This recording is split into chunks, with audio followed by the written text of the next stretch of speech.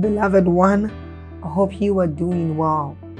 I want us to take a short reading from the book of Psalms, chapter 127. It says, if God's grace doesn't help the builders, they will labor in vain to build a house. If God's mercy doesn't protect the city, all the sentries will circle it in vain. It's really senseless to work so hard from morning till late at night, toiling to make a living for fear of not having enough. Now God can provide. I want you to see this. It says God can provide for his devoted lovers even while they sleep. Now this tells us of the great things that we enjoy anytime we come into God's presence. It tells us of the blessings we enjoy anytime we are with God.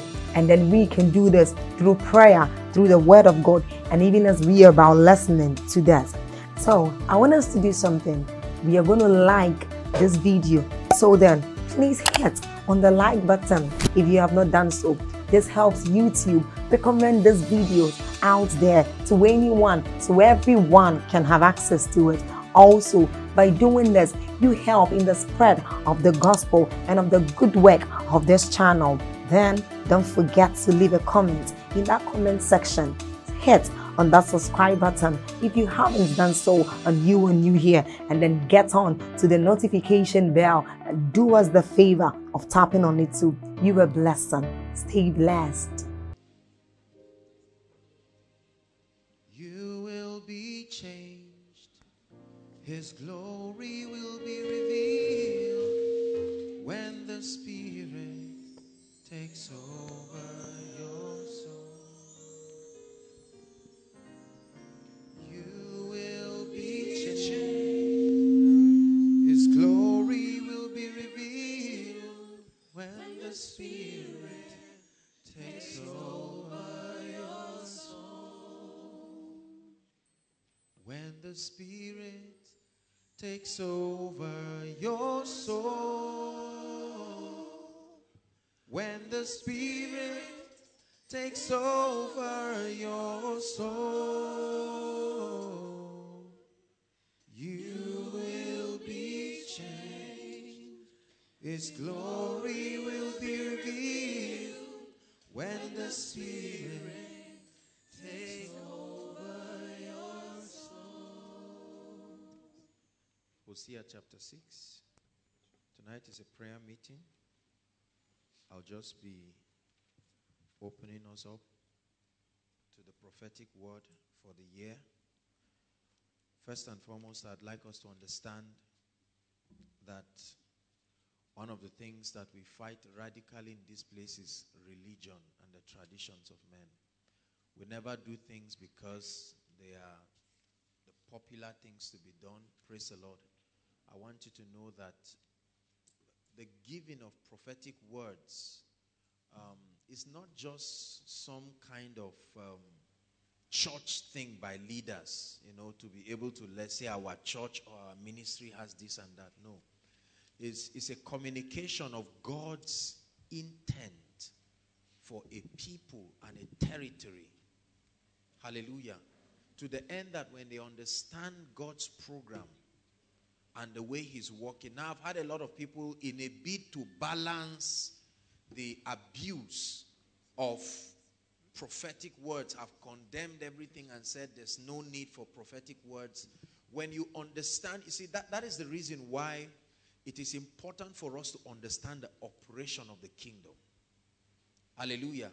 The operation of the kingdom defines the scope of the way God does his things. When you know God and you understand the system of the kingdom, then you will know why certain things are necessary. Praise the Lord. If you try to just copy, you may not be able to communicate the light that comes from that revelation. But when it is born out of a depth of understanding, then you will be able to guide people and they will receive breakthroughs in their lives. Are you following me now? And the Bible says God made many stars. Have you read that in Genesis? Right? And part of the ministry of those stars is that as the constellations over the earth, they are supposed to help men understand signs and seasons. Praise the Lord. Is that all the volume, please? So if you understand that God made constellations to guide us into understanding times and seasons, that should tell you that the program of God is very specific and very seasonal. Are you getting my point? God does not just do anything anytime. No, not at all. Although he dwells in the realm of eternity, right? When it comes to operating the principles of his kingdom here on earth, he subscribed to times and seasons. And so when the prophet will speak to the woman, he say, according to the time of life. Hallelujah. The Bible says, he shall be like a tree that is planted by the streams of water, which yields its fruit. When? In season. So there is a season. Praise the Lord. And it is important. One of the many things that happens when a season comes is that the graces, the mantles, the understandings, and the communications of the Spirit that will guide people into walking in sync with the program of God for that season is communicated to them. And let me tell you something. The hallmark of the apostolic ministry is not signs and wonders.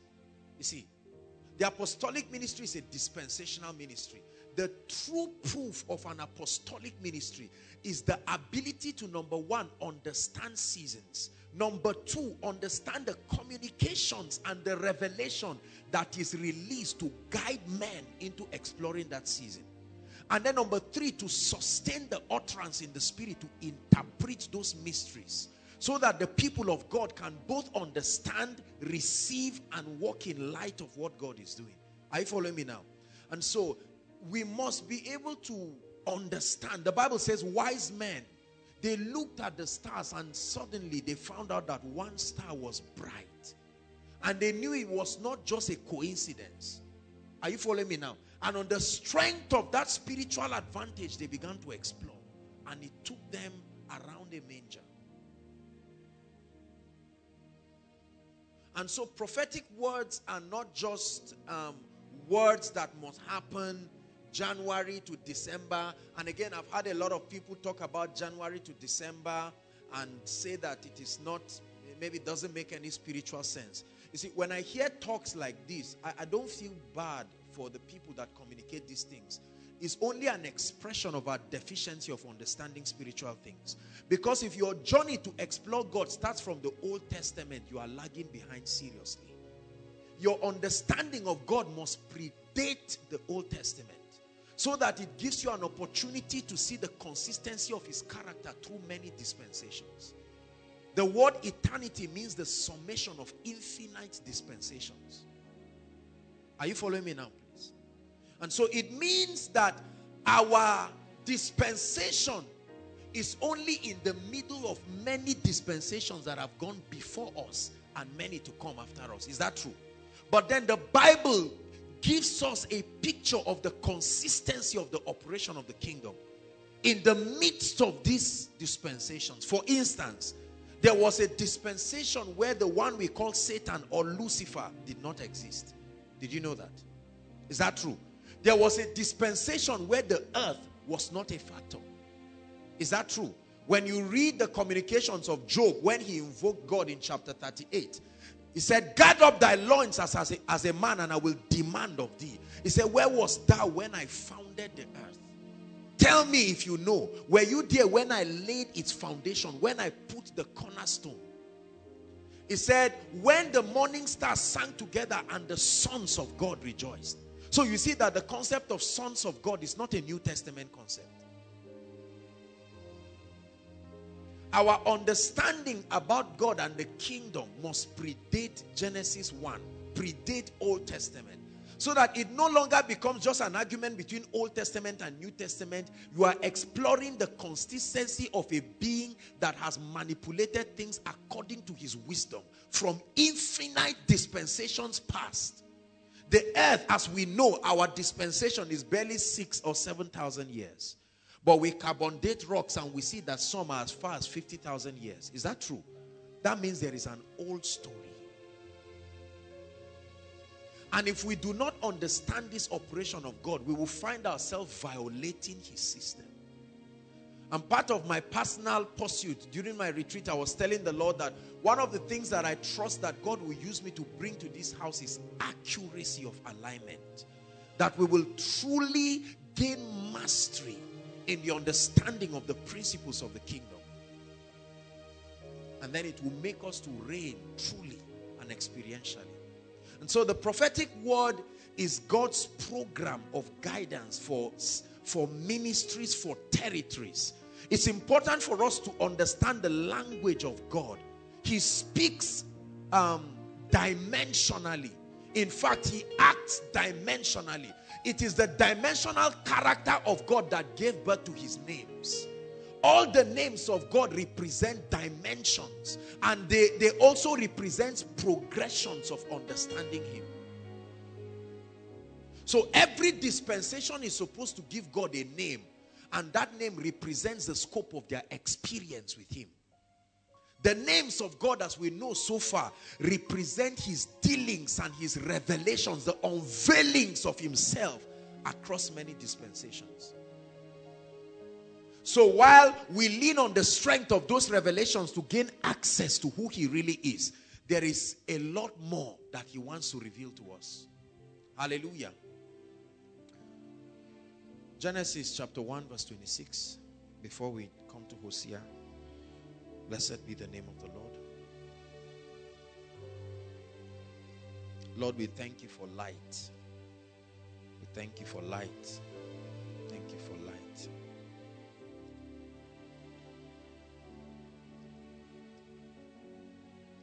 Genesis 1 verse 26. And God said, let us make man in our own image and after our likeness, and let them have dominion over the fish of the sea, and over the fowl of the air, and over the cattle, and over all the earth, and over every creeping thing that creepeth upon the earth. 27. So God created man in his own image. In the image of God created he him. Male and female created he them. Hallelujah. Genesis chapter 2 from verse 7, please. I'm just trying to establish a few things that will lead us to understanding the theme, and then we'll pray. Are we there? Verse 7. Okay, it's projected. I think many of us can follow. As many as possible. And the Lord God did what? Formed man out of the dust of the ground and breathed into his nostrils the breath of life, and man became a living soul. There's something I want to pick out here. When the Bible says God formed man from the dust of the earth, now Adam was not just the name of that man. Hallelujah. When the Bible says God formed man, that the name of that formation itself is Adam. Are you getting my point now? Now, he said God made man from the earth, the dust of the earth. Now, there is a mystery there that I want you to understand. It doesn't just mean God used clay to make man. Are you getting what I'm saying? Because according to ecology, as we know, right, you will not be able to dwell in a system if you cannot relate with that environment. Is that true? So God made the spirit of man, but when it came to forming the body of man, the Bible says God made man Adam. What it meant was that God used the raw materials of the system to fabricate the body of man. Are you getting my point? So that it will grant him the opportunity to be able to relate freely in this realm. The biological components of man, the psychological components of man were created from the materials within his environment. Are you following me now? Praise the Lord. So that there is a consistent interaction between the man, Adam, and the environment. And 5 elements work together to create man. Number 1, light.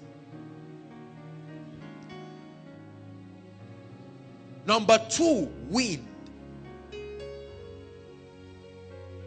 Number 3, water. Number 4, earth.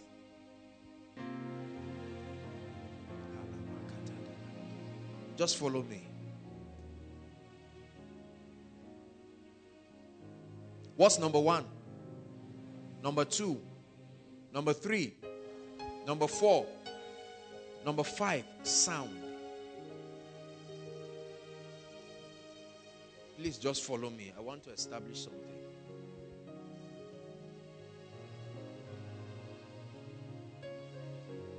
Open our eyes in the name of the Lord Jesus Christ. Now, these 5 elements, as we know, look up please. They are the 5 elements that govern the interaction of man and his system. Are you following me now? Light, the earth. The food that we eat comes from where? Is that true? The water we drink, without water, you know that we will die. Meaning there is a relationship between the waters and the body of man. Is that true, please? The light, sunlight, as we know, you know that without light there is no life. Is that true? And then sound. Sound. Physics has gone so far to tell us a lot of the implication of sound. It has been established that we live in a planet that is governed by sound. Sound. Hallelujah. Business people have postulated theories to be able to let us know that your thoughts produce sound, that your life produces sound, and it takes sound to be able to communicate and all of that. You are listening to me upon the strength of sound. We all know this just to be physics, but I am telling you that all these elements were not of this realm. They were imported to help man become compatible. Just follow me. This is the reason why the description of the Holy Spirit in the Bible has been in the similitude of these elements. Are you getting what I'm saying now? And so when the Bible says God made man, what it means is that in the making of this body called Adam, these elements are found. That's why we drink water. Is that true?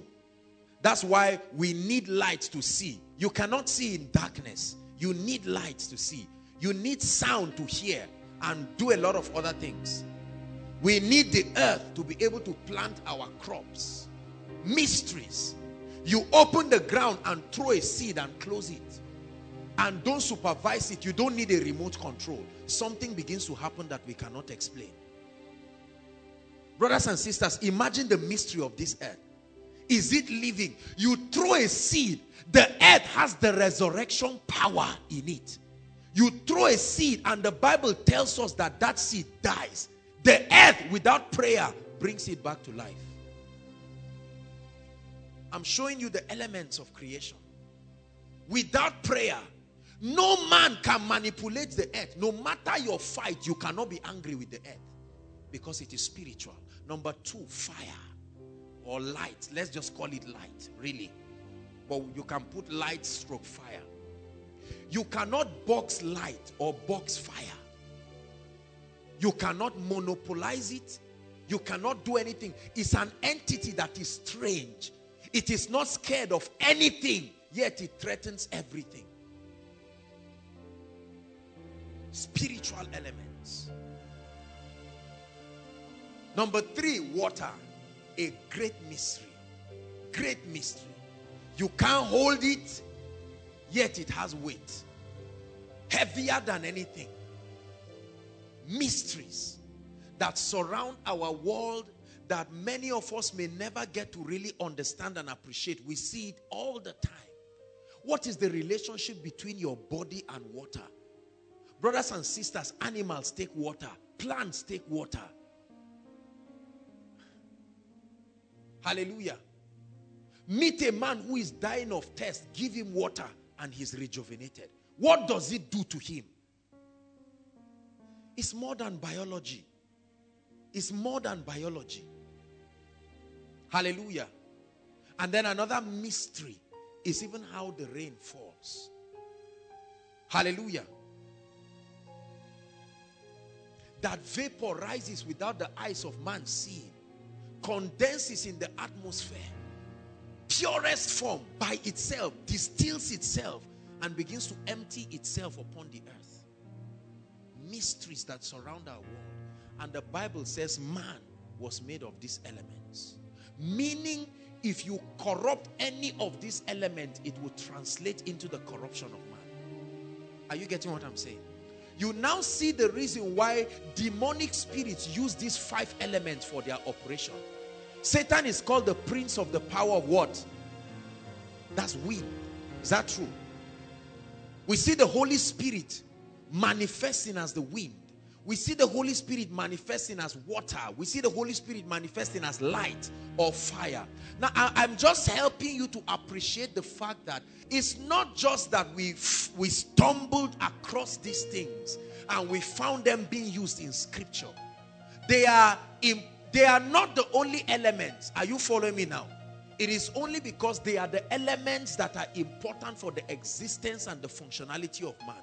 There are many other elements. But we know those 5. Just like we have 5 senses. Is that true? But those are not the only senses.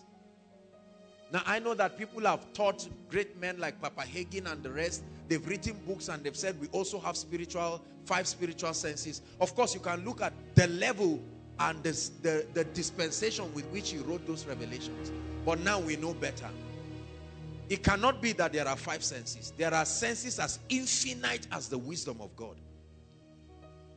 That's why you can receive certain communications of the Spirit that you cannot explain physically, because the equivalent sense to help you interpret it is deficient. Are you getting what I'm saying now?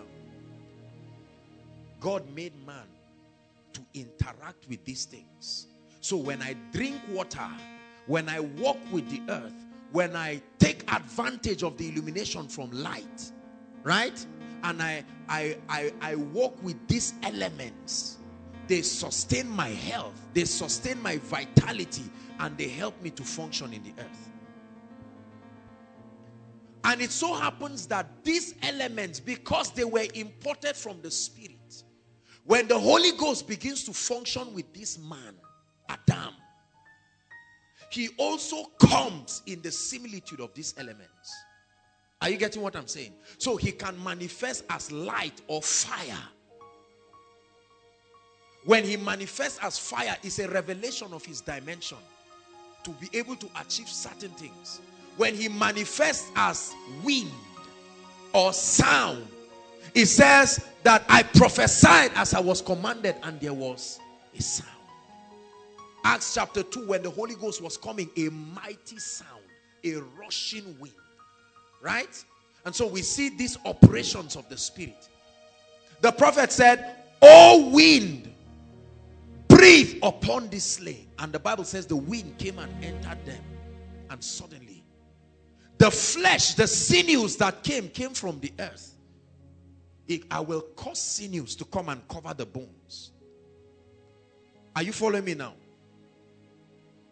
And so the manifestation of the Holy Spirit is in the similitude of these elements. That's why when you go to a herbalist, he will still use these 5 elements to concoct everything, because he's working with man. Is that true? When you go, I've taught us already, but then let me just share it. The principle of reflection, we call it, that everything in creation should reflect its maker. Is that true? And because man is the hallmark of God's creation, everything in creation should be reflected in man. Is that true? And so I told you that the eyes of man was made from what? Water. Right? The similitude of vision. The same way that you go to a herbalist and it does incantations on water, and suddenly that water becomes an eye and he starts seeing through it. Right? I told you that the hair of man was made in the similitude of grass. Is that true? That's why you can barb it and everything, you know, that similitude. The veins of man were made in the similitude of roots of plants. Is that true? The bones of man was made in the similitude of stones. That's why they can stay long even after, just like the stones. Are you getting what I'm saying? The body of man, this flesh, was made from the earth. That's why it is compatible with the earth. When men die, where do we bury them? Not in the sky. We don't just hang them somewhere in the sky. Is that true? We bury them. He said, for dust thou art, and to dust thou shalt return. Is that true? That means you are dust. So when the Holy Spirit begins to function, he functions in these dimensions. Watch this. Notice the coexistence of wind, light, water, and all of this to keep you alive. Can you choose water and say there's no need for light? Is that true? You need all of these dimensions. Now, that's how it is spiritually. Every season, because realize that God is building another spiritual man. Is that true?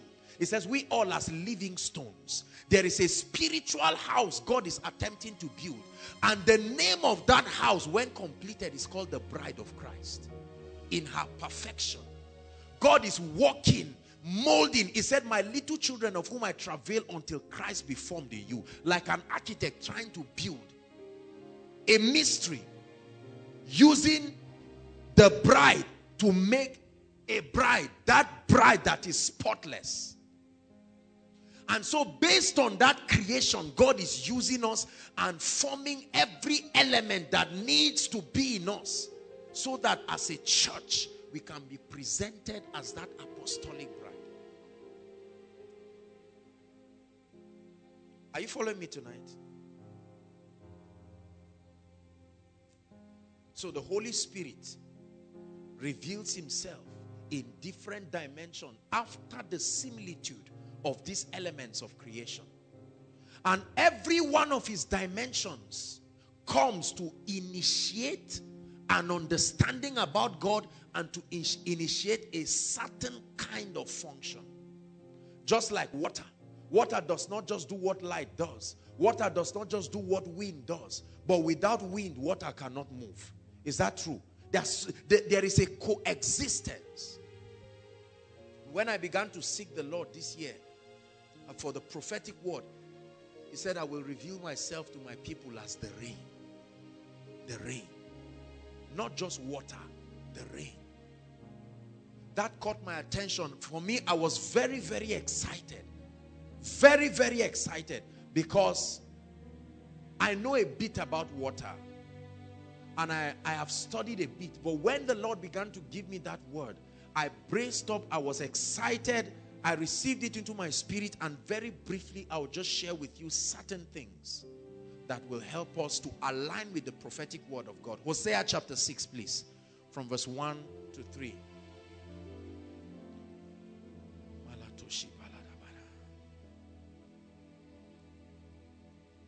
Hosea chapter 6. Come and let us return unto the Lord, for he hath torn and he will heal us. He hath smitten and he will bind us up. Verse 2. After 2 days he will revive us. In the 3rd day he will raise us up and we shall live in his sight. Verse 3, I want us to read it together. 1, 2, read.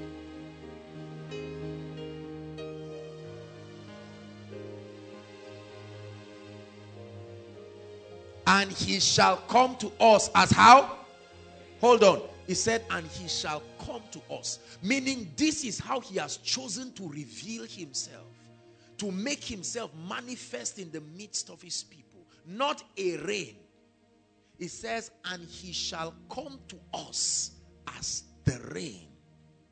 A combination of the former rain and the latter rain. Now I don't want to go into the whole theology of the arguments about former rain, latter rain and all of that. That's not our point of interest tonight. But it's just for us to know that God wants to come and manifest himself this year 2015 as the rain. The rain. The rain. What then is this rain? Very quickly. What is the rain really? I wrote a few things here and I'll just read them out so that we can have some notes. The rain is a dimension of the outpouring of the Spirit. The rain is a dimension of the outpouring of the Holy Spirit upon people and territories that is responsible for activating certain spiritual realities. The rain is a dimension of the outpouring of the Holy Spirit upon people and upon territories, responsible for activating certain spiritual realities. There are different spiritual realities because every dimension of the Holy Spirit helps you to access certain dimensions. Hallelujah. When the Holy Spirit is revealed as fire, there is a dimension of him that we can access on the strength of that revelation. When he's revealed as rain or water or dew or whatever it is, in that similitude. When the Holy Spirit is revealed as oil, when he's revealed as a dove, when he's revealed as all of these things, they all attempt to communicate certain dimensions of his operation and dimensions that can be accessible. Hallelujah. There are seven dimensions or expectations I want us to have as the Holy Spirit reveals himself as the rain. 7 things happen in the life of any man and any territory when the Holy Spirit is permitted to reveal himself as the rain. We'll just run through it very quickly. Number 1, when the Holy Spirit reveals himself to a people as the rain, there is an unusual dimension of soul winning. Unusual dimension of soul winning. Because harvest is tied to rain. Harvest is tied to rain. Harvest is always tied to rain. He said in Isaiah chapter 32 from verse 15, he says, until the Spirit be poured upon us. So he uses the language of the rain. Until the Spirit be poured upon us from on high. And then the wilderness will be counted for a fruitful vine. And then that vine will multiply and become a forest.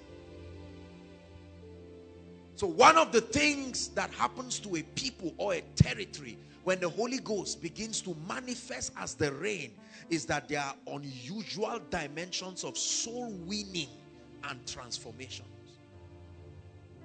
Transformation. We heard our brother who came here and shared how that he had never seen me. I don't know how, probably without exaggeration, thousands of people who say, I've never seen you. Most people outside of this circle have seen me in either dreams or visions. You see that? The rain. Unusual dimensions of soul winning.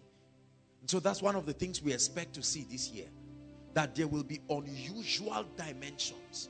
That rain will pour on people. You see, when the rain begins to pour, it does not select who to fall on. Is that true? When it falls upon everyone, and you must carry a trace of it.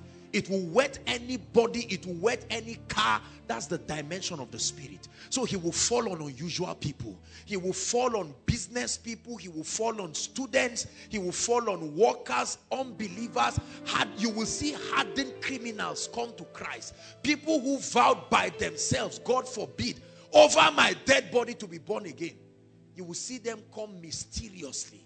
And then you will know that the rain fell on them. Hallelujah. People who hitherto have refused to accept Jesus Christ. You will argue with them. They will say, look, if Jesus is real, why are pastors this? You know, all those arguments they bring. You will see them walk in dimensions. I tell you, 3 o'clock, you will see them come to stand at Koinonia. Shaking, they cannot explain what brought them. The moment you see that, know that it is the rain. Because every time a rain will fall, you will see clouds. There is a sign. There is a rain. And that rain will fall. It will bring, I'm not talking of salvation of 1 leg here today and 2 legs out. You say, I had it. No. Genuine, that all your legs will be stationed and established in the kingdom. That's why I said soul winning and transformation. You know, I've questioned a lot of what people call born again. Right? If you truly meet with this rain, there must be transformation. Hallelujah. All of those kinds of what I used to do before, I'm still doing it again after 10 years. You did not meet with the Holy Spirit. If you truly meet with the Spirit of the living God, the spirit of the living. A donkey met with him and started talking. No rehearsals. Look, let me tell you, if the Holy Ghost meets with you, something must change. It has nothing to do with whether you have faith or not. There is an imprint. When rain comes, it does not ask you what kind of material. You live and there is an evidence. Have you seen rain come and then there is a nice lady who is wearing what they call it, those you people's dangerous shoes that is pointed, you know, and she's trying to just run. The rain is whipping her, no regard for whatever whether it's weave-on or your natural hair or whatever hair, whether rain just comes. Lord, send that avalanche. We're tired of discussing with certain family members that will not change. In this season of the rain,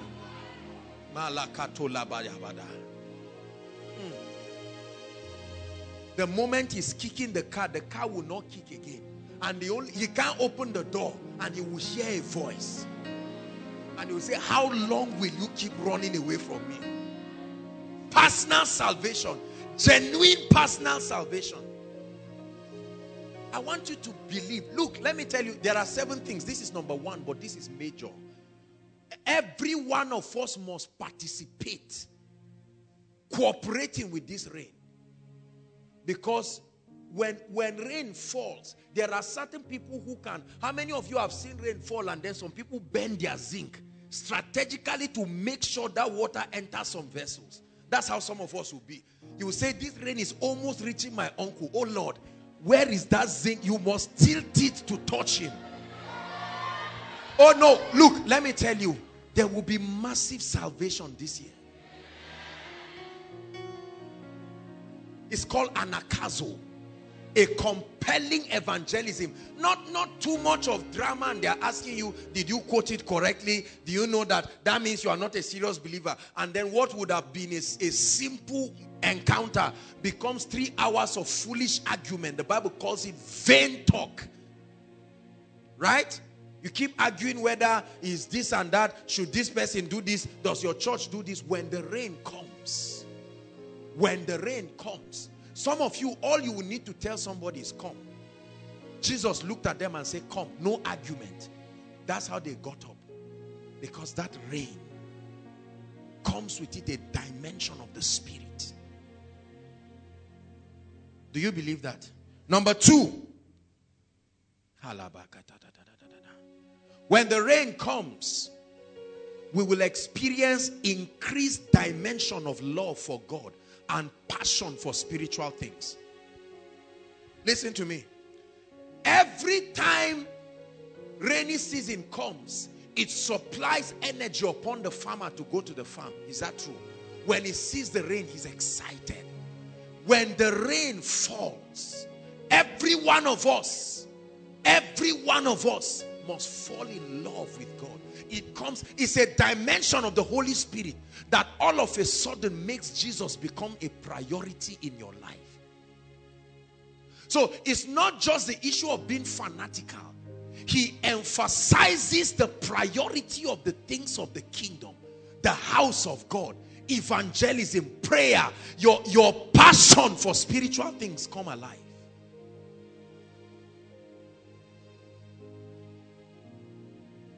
Jesus must become a priority in our lives this year, not an option.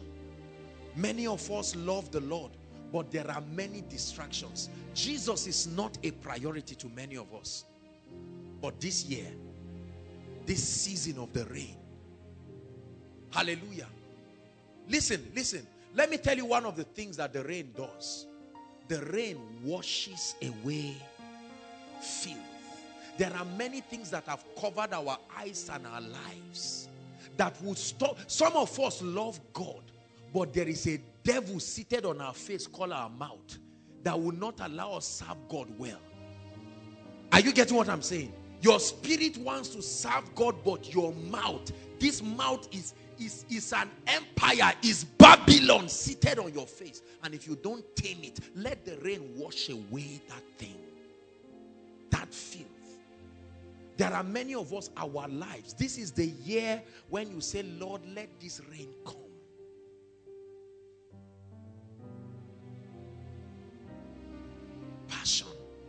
During my retreat, I said, Lord, I really want to love you. I don't want to fake it. I know that I love you. You know, people send me a text and say, may God give me 1/10 of your love for God. I said, really? You've not seen anything yet. Madly in love.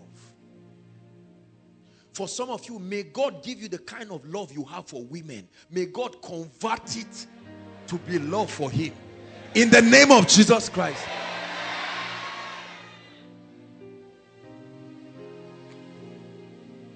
In 2015, may it happen. No, we're here to enforce it tonight. Because, see, the way many of us love things that are not God, money, reputation, women, men, intellect. Now, I'm not against all of those things, but I am telling you, remember, part of the things we do here is to make sure we strangle every idol to death. There is only one that deserves our praise. We will lay down our idols and thrones we have made, and all that has taken my heart. Lord, I will bow. I will bow to you, to no other God but you. Listen, can I tell you one strategy of the devil? One strategy of the devil to filter or draw away our love and passion for God is activities. Say activities. That was the strategy Pharaoh used. When Moses was coming to connect them back to God, Pharaoh said, it's because you are free. I've not occupied you enough. That's why you even have time to consider an exodus. He said, occupy them. What I was giving them free, let them look for it. And that's one thing that the devil is using to destroy our generation. Ask an average young man, why are you busy like this? 4 o'clock you are awake. Sorry, I don't have time. Lord, I thank you. You are, I mean, if you were not alive, I wouldn't have woken up. Now that I'm awake, I really thank you. And you're on your way moving. We are on the go. We have fast food. If you are hungry, enter quickly. 5 minutes, you are out. This kind of life will never produce passionate people. There must come a time in your life where you must define who is worth your time. You've won my heart, oh God. You've won my heart. Don't let Nigeria fool you. You are not the first to be successful. Are you hearing what I'm saying? Ask Abraham. Ask Isaac. Ask Solomon. These were men who pursued God. But with that pursuit, they were successful. Take away that useless theology that the devil has given Nigerians. That if you don't get up and hustle and push, if one door closes, force another one to open. What do we call it? Hustling. In this year of the rain, may God help you to know what matters. You have only 24 hours. Are you hearing what I'm saying? I hunger and thirst for you in a dry and weary land. All I want is you. There are many of us, we don't care about the house of God. The house of God, come for koinonia. Oh yeah, let me just drag myself and come. You know? And you come and you are waiting for everybody to tell you thank you. This is the year you tell that devil, if you took advantage of my life in 2014, in this year, I mean business with God. Hallelujah. This is the year to throw away that small jotter that fire has burned half of it and buy a good hardcover exercise book and say, Lord, I mean business. Look, let me tell you, brothers and sisters. It says after 2 days he will revive us. And on the 3rd day he will raise us up. This was my cry during the retreat. I said, Lord, I don't love you enough. I searched my life to find out all the things that are stealing the remaining time. I said, Lord, I will give you time more. Because intimacy is a function of time. It's not just about quoting koinonia. Intimacy is highly time dependent. For the more I know you, the more I want to know you, Jesus. More of you. Spend time. In this season of the rain, many of you, let me tell you, you will find out 4 o'clock, 4:30, the Holy Ghost will wake you. Sleep goes away. No matter the tiredness, you know that it's the season of the rain. And you get up and play worship songs. I want more of you. Some of you, this season of the rain will take you back to what you used to do that brought grace upon your life, that you have thrown away. There are some of us here, especially the ladies, you know what you used to do when it was not the issue of men, when it was not the issue of beauty, before you rediscovered yourself, that depth of passion. Some of us don't wake up in the morning again. You sleep by 8 o'clock, you wake up by 9 o'clock. Spiritual carelessness. You don't care, you don't pray for 2 weeks, it's none of your business. You check the way you drop your note on your Bible last Koinonia Friday. That's how you pick it next Koinonia. Just say, Lord, I thank you. Speak to me. Look, it must change in the name of Jesus. In the name of Jesus. Let there be passion. Passion. Some of us were lights to our roommates. Right now, they are the ones advising you. Look at how spiritual drought came and stole your fervency. But no more.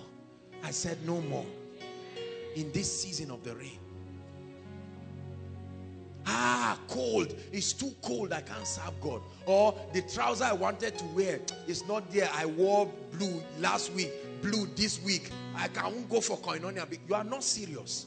When this rain pours on you, you will pick up that trouser and wear. And say, whether it's blue or black, I want more of you. Priorities that will change. Your priorities must change. You went to make your hair, they made half, they've not made the other half. Carry cap and cover it. Come for Koinonia. See, ask people and know the silly reasons why they refuse to come to the house of God. Very silly reasons. Someone say, I don't have transport. But let the guy say, oh yeah, come, let's talk. There is energy. Or the lady says, okay, I'm waiting for you at 90s. See the guy say, I'm coming. When he was talking, it was around dark. But you will be walking. Lord, I receive strength. I cover grounds. And you cannot come to the house of God. In this year, 2015, may God give us passion. Oh, let this rain come. And let people see the difference between them and God in your life. Are you getting my point? Let the guy know you love him, but when it comes to God, he is truly secondary, without apology. If you put anything and God, don't even ask me which one. Anything that is not God has lost, including myself. If I'm secondary to God, what makes you think you will be primary?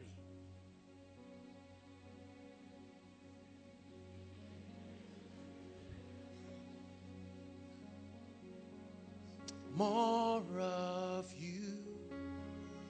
More of you. More of you. Jesus, more. Sing more of you. Sing more of you. Sing more of you.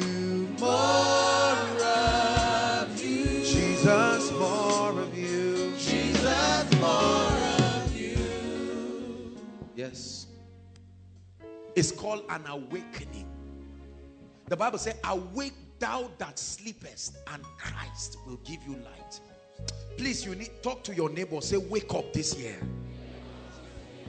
Reignite your passion for God. Hallelujah. Praise the Lord. Praise the Lord.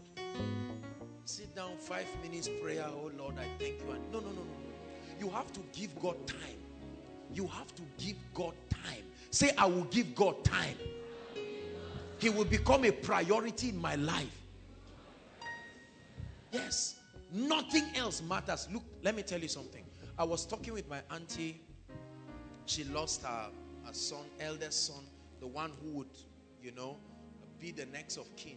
And when I went to her, when she heard I was in ministry, in her mind she said, this young man, according to her, said, this young man, so intelligent. You mean that's what you really want to do with your life? You know, people make it look like, you mean this is it? Now, but when her son died, when I went to her, she said, if I knew, I would have served God like you in the days of my youth. Brothers and sisters, let me tell you something. Whether you believe in immortality or not, we are not going to be here forever. Just settle that in your mind. Is that true? Jesus said, I must walk the works of him. 5 minutes without breathing, nobody will ask you all the PhDs you got. Are you aware of that? Nobody will ask you what your CGPA was. Please let me remind you. Nobody will ask you whether you got married or not. As important as these things are, if you have not sat down to think about them, I want you to know that there is only one thing that will matter at the end of your life. We used to sing a song when I was in secondary school, one Anglican song, Only Remembered for What We Have Done. You know the song? Very powerful song. So by and large, hear me, if you keep distracting yourself and not giving God time, everything that you are giving time for now, will it secure your eternity? That's the question.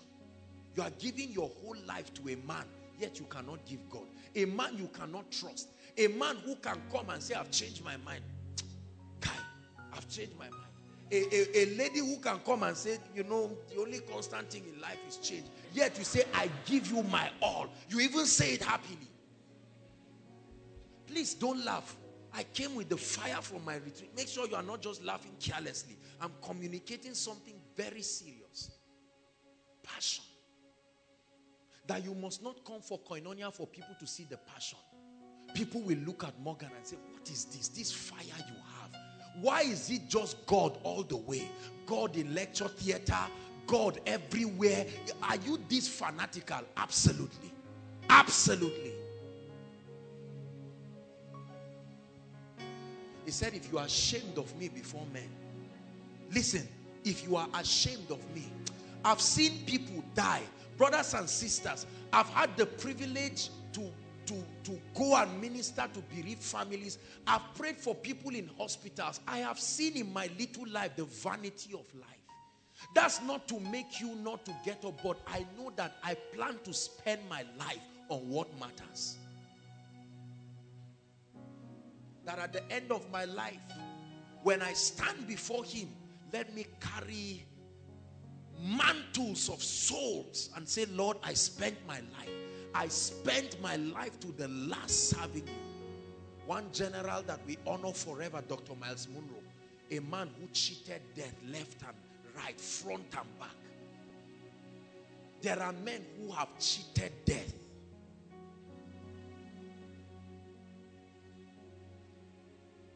This year, please let there be an awakening. We are going to pray. We are going to pray. For some of us, it is to return to your first love. Don't let my love grow cold. I'm crying out. Light the fire again. I need your discipline. I'm crying out. Light the fire. Lord, don't let my life grow cold. Let me not be busy doing ministry and forget my relationship with God. Let me not be busy doing ministering, traveling around, and everybody is shouting Apostle Joshua Selman, whereas my personal intimacy with God is faulty. See, let me tell you, men can clap for you, but this is the year you say, Lord, I want to be genuine. I'm tired of pretense. Are you hearing what I'm saying? I'm tired of people looking at me like a Christian, thinking that I love God Walking based on yesterday's anointing, yesterday's oil, walking based on the applause of yesterday, whereas my today is faulty. Number 3, when the rain falls, it brings unusual access into the mysteries and the operations of the kingdom. This is one of the things that we're going to be experiencing in this year of the rain. Unusual access into the mysteries and the operations of the kingdom. Deuteronomy chapter 32. Please, media, you will help us. We have to really be fast. Deuteronomy 32 verse 1 and 2. Let me show you a scripture.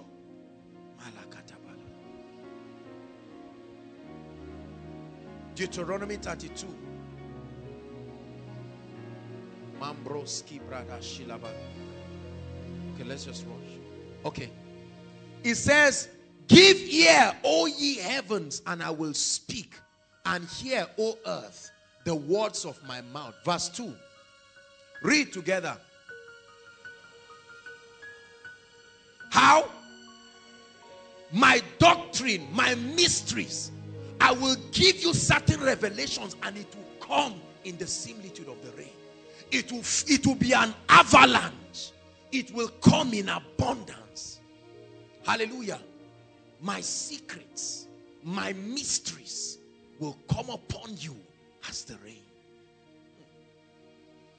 No matter how the drizzle is, if you channel it well, it can fill buckets. It says, my doctrine shall drop. It said, my speech shall distill as the dew. High. Abundance. Some of you will open Genesis and you'll be reading Genesis for months, because you will see things there that you never saw. And God said, that will be the revelation you'll be exploring for 2 weeks. And God said, a sound planet, that it moves with words. And God said,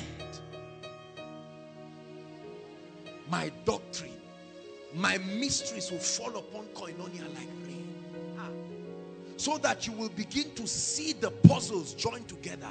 That these are the keys. These are the operations of the Spirit that activate certain dimension of kingdom realities. Brothers and sisters, hear me. The Bible says it has been given unto us to know. The word know is the word intercourse. The same word like a man knowing his wife. It has been given unto us to intercourse. That's the word epignosis. A state where you know a thing by becoming that thing. Not just by hearing about it. It's an operation that only exists in the spirit. So in the spirit, if I want to know how this speaker is, I will have a feeling of becoming it. Accurate knowledge. My doctrine shall come upon you like the dew. So that many things we have believed that are confusing us and stopping us from experiencing the reality of God. When there is an avalanche of access to the mysteries of God, some of you will begin to find out what is responsible for the tragedies and the operation of darkness in our families, and you will know what to do. He said Jesus himself knew what to do. This year, may you know what to do. Because in the kingdom we arise and we shine when light comes. We reign upon the strength of light. Not when your light is available, when it comes. When it comes. He said, they that have sat in darkness have seen a great light. A great light. A great light. A great light.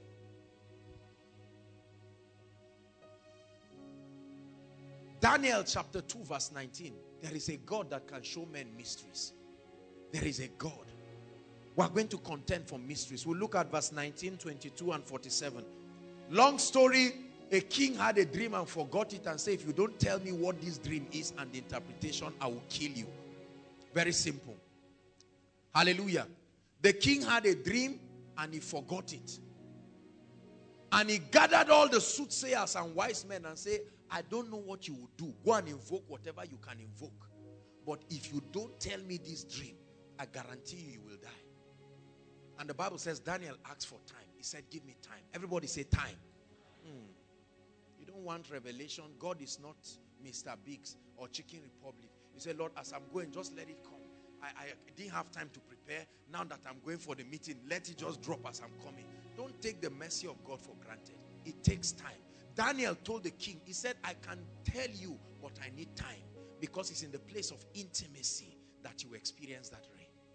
And he said, then was what?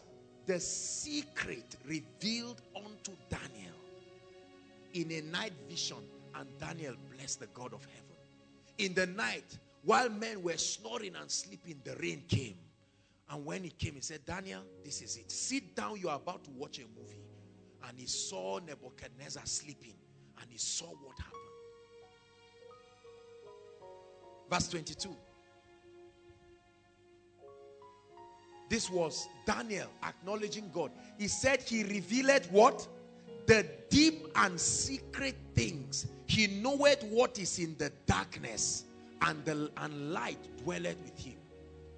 Brothers and sisters, may God show us the things that are hidden in darkness, that have been responsible for the stagnation of our lives and our families. As this rain falls, let it expose things. In the name of the Lord Jesus Christ. Well, let's just leave verse 47. 1 Corinthians chapter 2 verse 10. The Bible makes us to understand that the Holy Spirit is able to access the mind of God. Have you read that scripture? That the Holy Spirit can reveal to us the things that are in the mind of God. Right? Scripture makes us to understand that no man knows the heart of a man save the spirit of that man. And the Spirit of God has access to the mind of God and is able to reveal it to us. He said, but God had revealed them to us. How? By his Spirit that will manifest himself as the rain. He said, for the Spirit searcheth all things, yea, the deep things. May God grant unto us uncommon revelation in this year of the rain. Number what now? Number 4. When the rain falls, one of the things that we experience is multiplied dimensions of spiritual power and the anointing. Multiplied dimensions of spiritual power. When you plant a seed and bury it, the moment the rain falls, that seed begins to push above the earth against gravity, and it comes out. Spiritual power. A Christianity that does not demonstrate the power of the Holy Spirit is child's play. There is only one language that is understood in the realm of the Spirit, and is the language of power. When Moses stood before Pharaoh, I was watching a lovely cartoon yesterday. I don't watch most of, I don't have time self to even watch cartoons. But one caught my attention. Pharaoh, Moses in Egypt, and I mean, it was well animated. I was so touched. Better than many of the things we have watched before.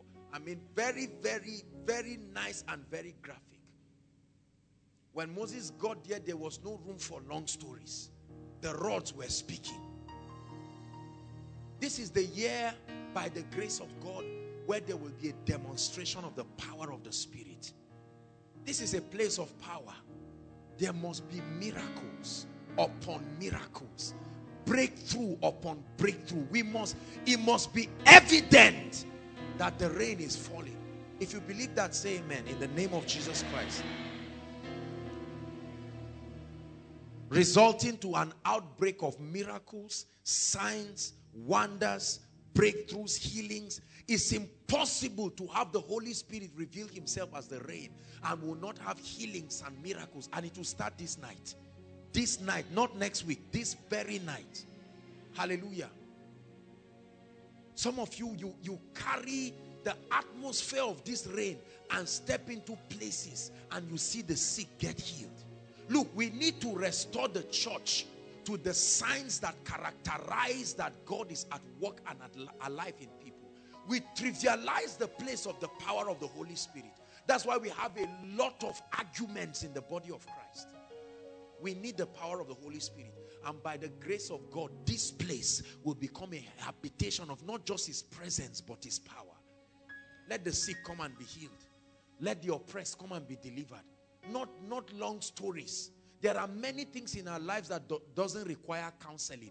We need a head-on collision with the power of God, and it solves the problem once and for all. Some diseases will die a natural death when they meet the power of God. He said the yoke shall be destroyed, not by oratory. He said because of the anointing.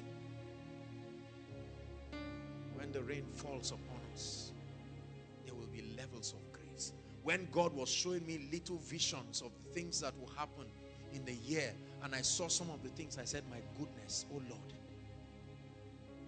do these things. Let nothing restrict you. Look, brothers and sisters, you will see a demonstration of the power of the Spirit this year that will shock you. Not just from here, not just from my life, from your own life. From your own life. Your hands will do mighty things. Look at your hands and say, this year, you will do mighty things. Please, I want you to believe it. Look at your hands and say, this year, you carry an unusual unction. And you will do mighty things. So we'll see multiplied dimensions of grace. Multiplied dimensions of miracles. Signs, wonders. Manifestations of the power of the Holy Spirit. Next point. When the wind, when the rain of the Spirit falls upon us. Now take note of what I'm about to share. It will bring unusual dimensions of wealth, prosperity, and abundance. For sure. Rain. Now, agriculturally speaking, rain is tied to abundance and fruitfulness. Is that true? And one of the things that the Lord spoke to me again and again, very notably, that will happen in the lives of people is an avalanche of prosperity. I know that many of us have had these things again and again, but please, I want you to believe. Hallelujah. Prosperity. I believe in prosperity. Absolutely. Joel chapter 2, please. For time's sake, we'll just look at verse 24 and 26. Joel chapter 2. Joel chapter 2. It says, and the floors shall be full of wheat, and the fat shall overflow with wine and oil. It says, and ye shall eat in what? Plenty, and be satisfied, and praise the name of the Lord your God, that are dealt wondrously with you. And my people, in terms of finances, shall never be ashamed. Do you believe that? God is going to change the stories of people. Look, it will be, the Bible says, when the Lord turned again the captivity of Zion. For many of us, it will be like a dream. People will look at you. Without the assistance of any uncle or auntie, you will rise. It will be a mystery. God will use you to prove that the rain has fallen upon your land. Genesis chapter 2.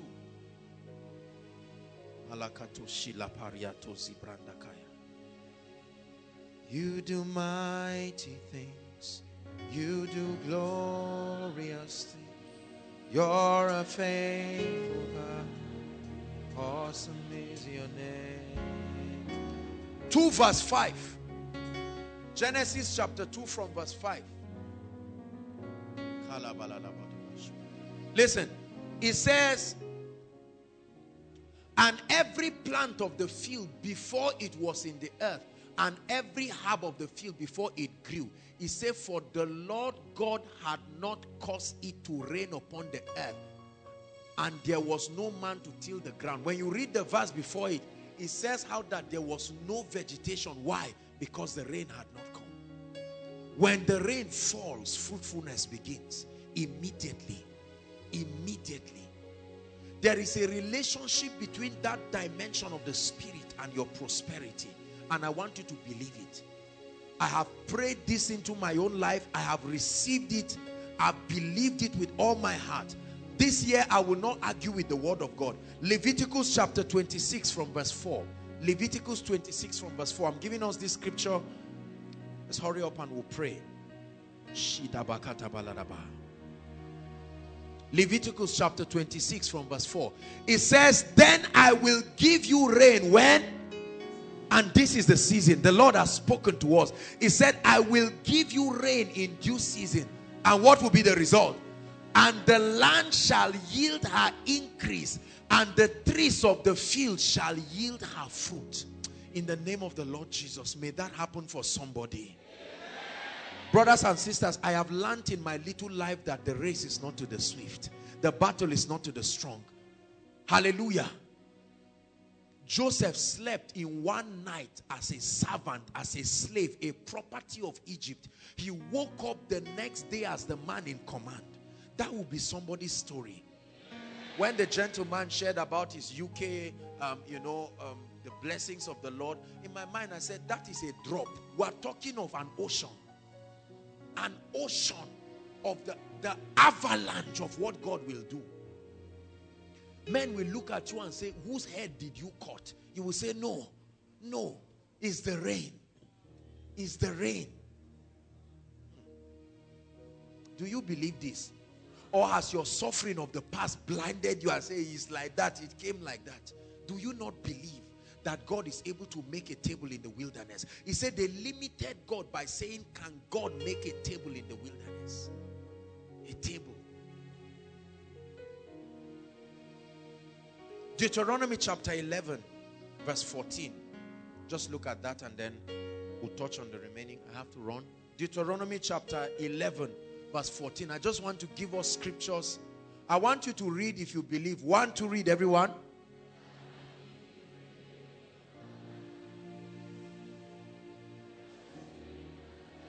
What will be the result? It didn't say your neighbor's corn. There is an apportioning for you. Listen, this year is not the time you sit down and clap for others and say, you mean God did it for you? Hallelujah. You must insist. Please believe. If you've never believed God for anything, why don't you connect and believe this year? It said that thou mayest gather thy corn. And what? And what?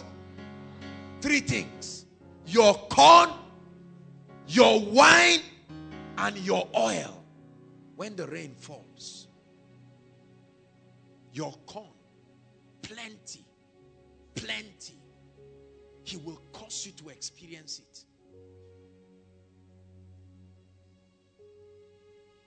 What else do we expect? Two more, right? Number 6, supernatural restoration. When the rain falls, in Joel chapter 2, the coming, the outpouring, the rain and the spirit brought about the restoration. He said, and I will restore to you the years. Verse 25 of Joel chapter 2. And I will restore to you the years. I will restore to you opportunities. I don't care whether it was carelessness. I don't care whether it was armed robbery. I will restore. Everybody shout, restore. We have come to enforce it. The Bible says they are taken for a prey and none saith restore. Restore. Restore. Restore. He said turn again the captivity of Zion like the streams of the Negev.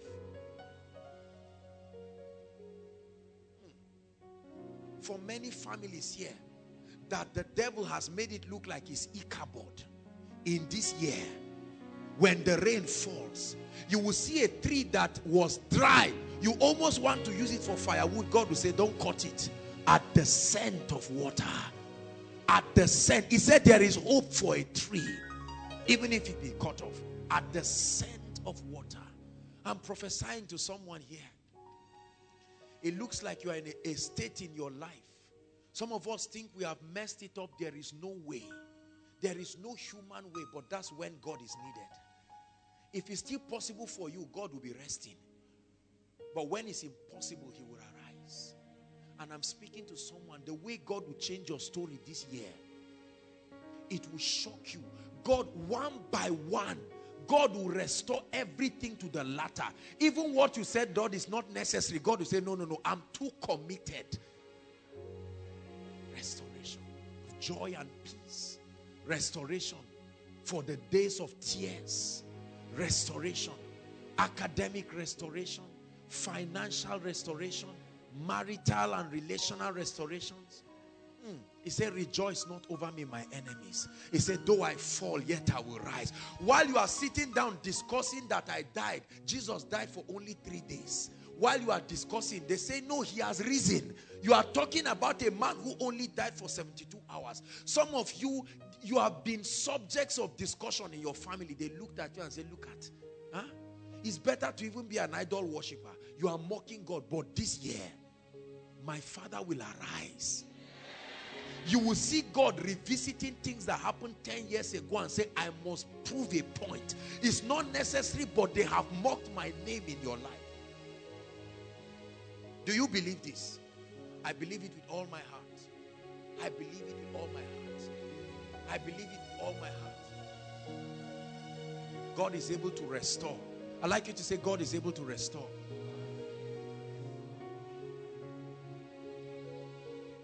And there is nothing you can't do. Oh Lord, my eyes are on you. Be magnified. Oh Lord, be magnified. And there is nothing you can't do. And there is nothing, absolutely nothing. Absolutely nothing. Oh Lord, see him wiping your tears in this year of the rain. You can't cry forever.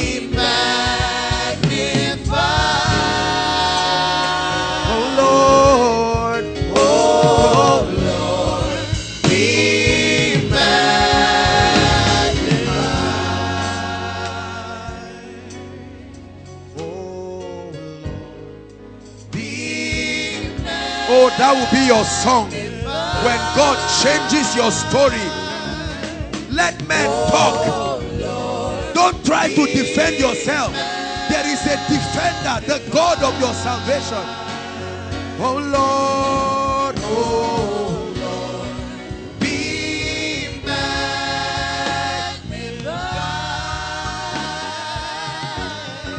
Oh Lord, be magnified.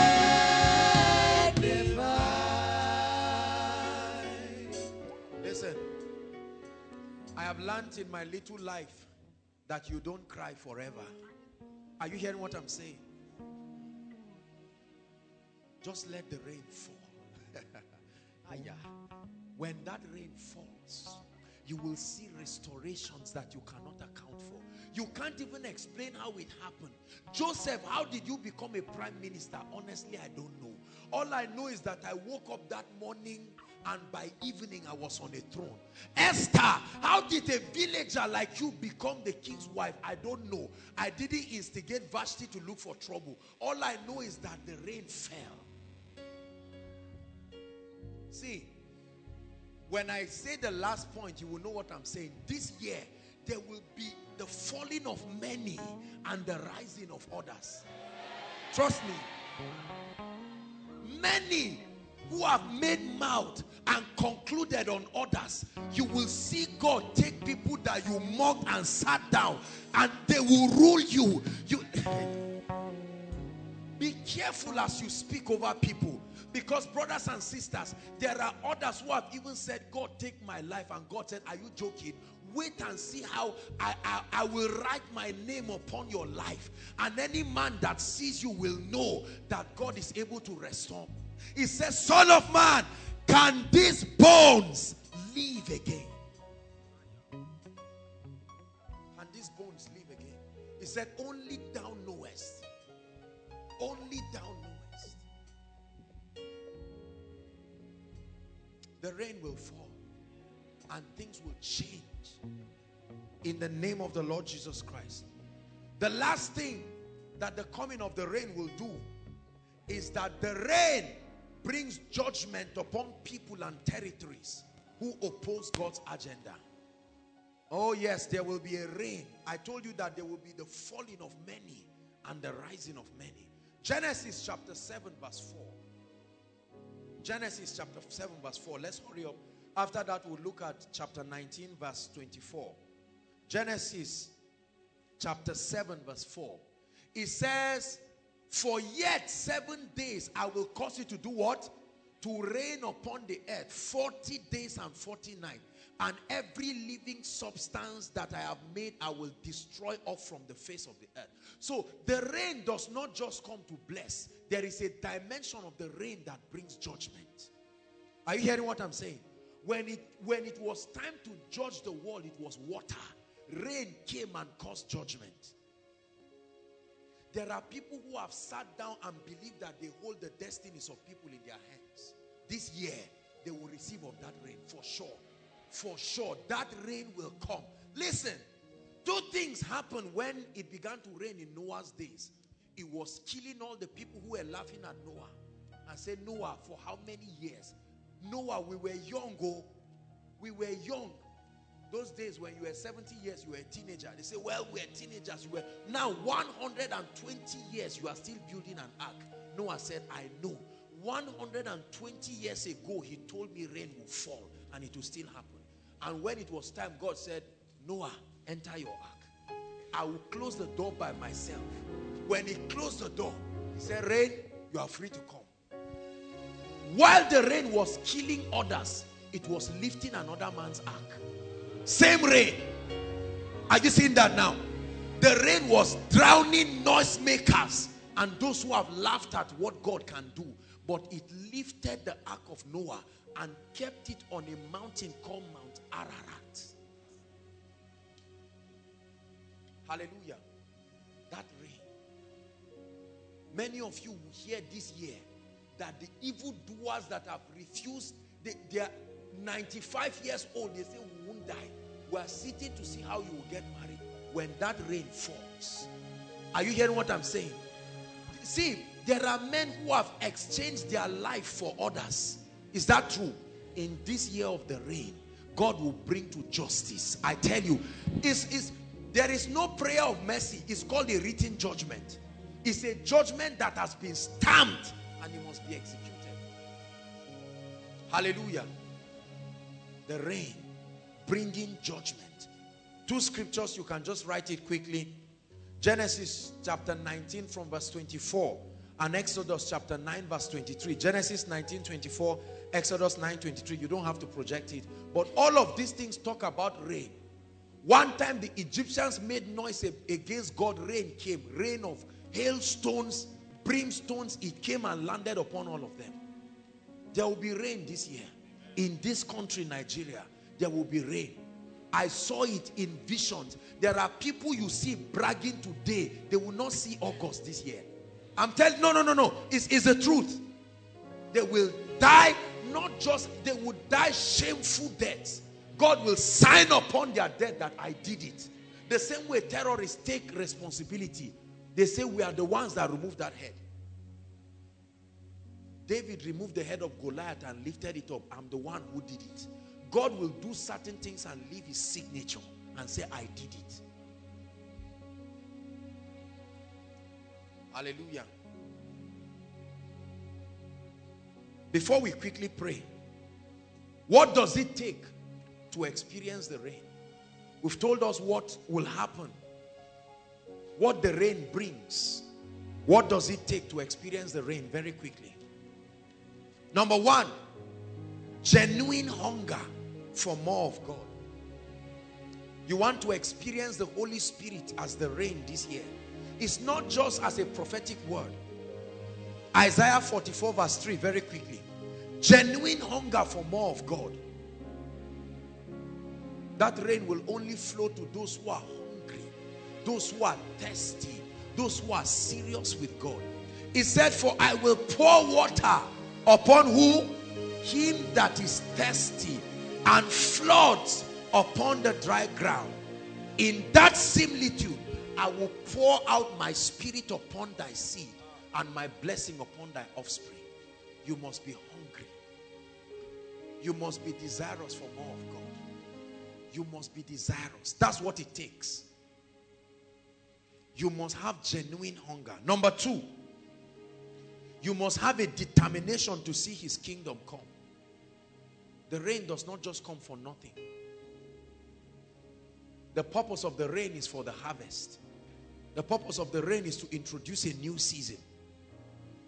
You must have a determination to see his kingdom come across lives, across territories. That means if the priorities of the kingdom are not an important thing, you don't need the rain. Why do you need the rain? If you do not have a determination to see his kingdom come. So you must be determined that this year, my partnership, koinonia, my partnership with God to see his kingdom come will be uncompromised. Number 3, what does it take to experience the rain? Prayer. Say prayer. Heartfelt, continual prayer. Zechariah chapter 10, please, verse 1. Heartfelt prayers. You want to see the rain, you must pray it. You pray down the rain. Zechariah chapter 10. Zechariah 10 verse 1.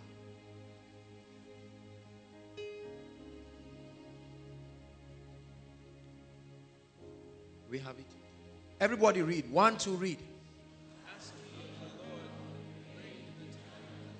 Stop. He said, do what? Ask. Don't wish. He said, the moment you sense the season has come, start asking. Ask ye of who? The Lord. The owner. The owner. Ask him and say, Lord, this is the season. Let the rain come. He said, ask ye of the Lord rain in the time of the latter rain. So shall the Lord make bright clouds and give them showers of rain to every one grass in the field. Listen, listen. We are going to ask because he said we should ask. This is the season of the rain. There's gonna be a great awakening. There's gonna be a great revival in our land. There's gonna be a great awakening. And everyone who calls on Jesus, they will be saved. He said, ask for the rain. Zaria is our territory, it's our jurisdiction. Hallelujah. We must pray and say, Lord, give us the keys of this city. Give it to us. In this season of the rain, we ask for the rain. Massive salvation, massive prosperity, massive signs and wonders. A demonstration of the Spirit that will make us walk like gods upon this city. Hallelujah. More grace, fresh anointing upon the messages, fresh anointing upon the people. Increase of all sorts, numerically, spiritually. All these things are the things that come with the rain. Testimonies and miracles for people. That in this year the barren will take their children. That in this year many people's situation will change. These are the things that happen when the rain comes. Hallelujah. James. Let's look at an example of one person who prayed and the rain came. James chapter 5, please.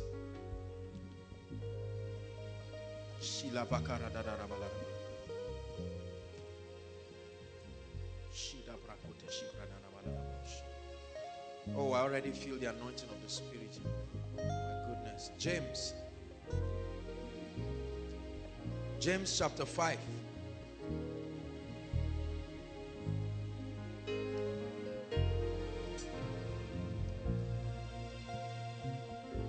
We'll read verse 16 and 18. There's no need reading verse 17. He said, confess your faults to one another and pray one for another that ye might be healed. Let's read the second clause. Are you ready? 1, 2, read. The effectual fervent prayer of the righteous man availeth much. And let's see an example. Verse 18. He said, and he prayed again. He had prayed and the heavens were shut and there was no rain. And when it was now time for the rain to come, what happened? He went back and the Bible says he prayed again and the heaven gave rain. And as a result, the earth brought forth her fruit. So we are going to be praying. He said, ask ye rain. Ask ye rain. Whenever you see clouds forming, it tells you rain wants to come. That's why he began to pray. And he told his servant, go and check. The servant said nothing. He said, I will still pray. But when he saw clouds forming, he said, that is it. That is it. Rain. And the heavens gave rain. Financial rain. Spiritual rain. All kinds of things. We are going to see the hand of God in a very mighty way. God is going to lift us and exalt us in ways that will honor him. God is going to make a spectacle out of us. And the goal of this first meeting tonight is to bring us into agreement. Because you must agree. That's the purpose of this little exhortation. To bring us to a point where you say, Lord, that is it. I believe it. I believe it. I believe it for my life. I refuse to argue. It's my season, not koinonia season. It's my season of the rain. My season of, not a rain, the rain. I have exact expectations. We are going to be praying. And you're going to be telling the Lord, as far as it depends on me, I'm ready to play my own role. Just supply the grace. And I tell you, for many of you, January will not end. Because he said he will bring that rain in the first month. Beginning from the first month. Many of us will begin to see things happen. It's 16 days. And it does not take time. When rain comes, it's an avalanche.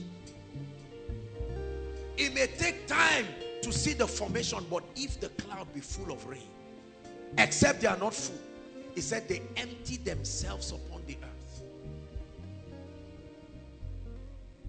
Hallelujah. And so we trust God that he will reveal himself. There will be such an outpouring. Upon the campus, there will be outpourings of the Spirit. Outpourings everywhere. That from this place, like infernos of fire, it will shoot to territories. One of my goals this year is that all of the external ministrations that God will grant me grace, I want to take this rain to those territories. Hallelujah. My focus this year is to take this rain to territories. There are people that must catch this rain. Hallelujah. I will be a dispenser of this rain. A dispenser of this rain. That you step into a place and you cause bright clouds to be open. And rain just comes upon people. Unlimited breakthroughs. I told God, I said, I'm more than ready. I'm more committed to this work like never before. We're having our retreats tomorrow. The leaders and the workers in the house. And part of the many things we're going to be discussing is how to refire ourselves. To position ourselves first to receive of this rain and to be dispensers of this rain. Hallelujah. Praise the Lord. And so the Lord is going to grant us grace. We're going to do three things very quickly before we conclude this service. Number one is we are going to pray. And I want everybody to participate, inside and outside. I know that there are some of you, there's no space all around. Don't worry. Find a corner and pray. This is about your life. We are going to be praying. All of the 7 expectations become your expectations for the year. We'll pray it. And we'll pray for grace. That dimension of the Spirit to be able to play our own part. Hallelujah. And after that, I believe that God is going to release upon us the supply of his Spirit to ignite this grace. It's an anointing service. Rise up on your feet.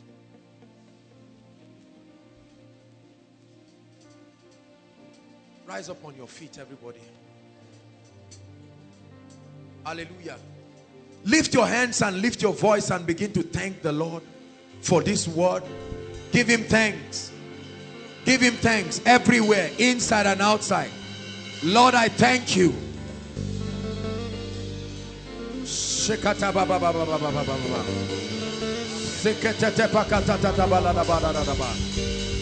Lord, I thank you. Thank you for your prophetic word. It's my season of the rain, an outpouring of the dimension of the Spirit upon my life. I thank you. Hallelujah.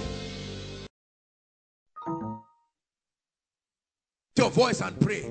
Lord, I receive it. I receive it. It's not just a word for koinonia. I receive it. Lord,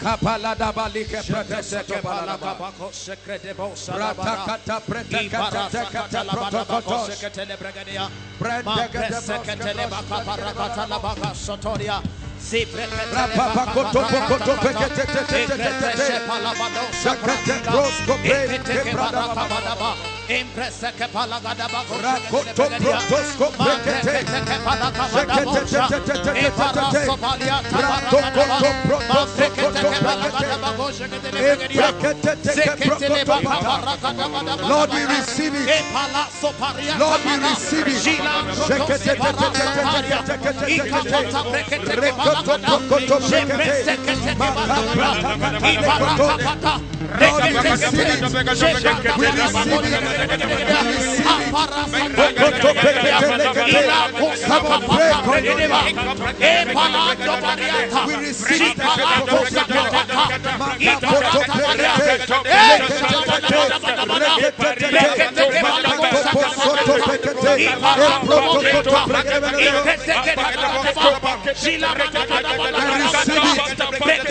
My season of the rain, that dimension of the Holy Spirit, that dimension of the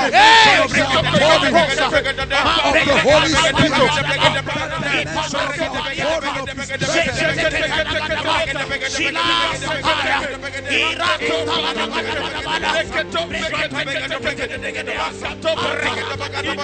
hallelujah. Hallelujah. Pick up your notebooks. Prayer point number 2. We are going to pray all those 7 expectations. If you can help us, media, fine. If it's down, no problem. Hallelujah. Those 7 expectations, from massive salvation of souls, one by one, salvation of souls, increased love and hunger for God, access to mysteries, multiplied spiritual power, dimensions of wealth, restoration, judgment. One by one, you're going to personalize it for yourself, for your family. Lift up your voice and begin to pray. Please take it seriously. Lord, a harvest of souls. A harvest of souls. Let the rain bring massive salvation. Let the rain bring transformation in the name of Jesus Christ. As we travel around the regions of this nation, as we travel even beyond the borders of this nation, thank you. Salvation, the rain of your Spirit, bringing salvation, the rain of your Spirit, bringing salvation, the rain of your Spirit.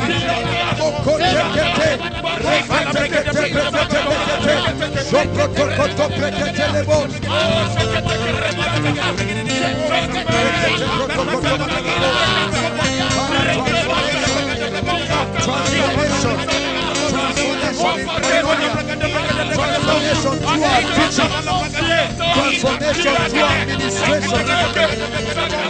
As we travel the length and breadth of this nation, Lord, let there be massive transformation. Massive transformation. Lord, I receive a love for you, a hunger for you, a hunger for you, passion for your house, passion for the things of the Spirit, passion for prayer, passion for the word, passion for obedience. Pray. Make sure you are praying. Pray all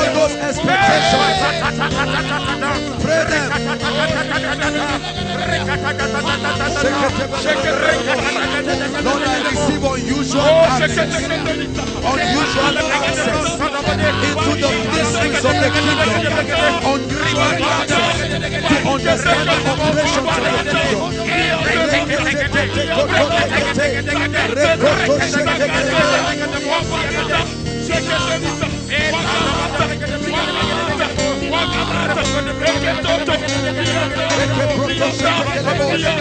Unusual access. I call on to you. You have promised to answer. You will show me great and mighty things. Great and mighty things. Great and mighty things. Great and mighty things.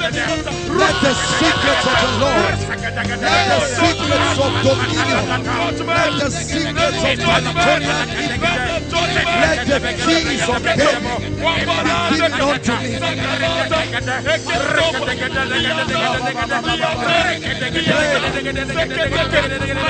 Greater unction, greater fire, greater anointing,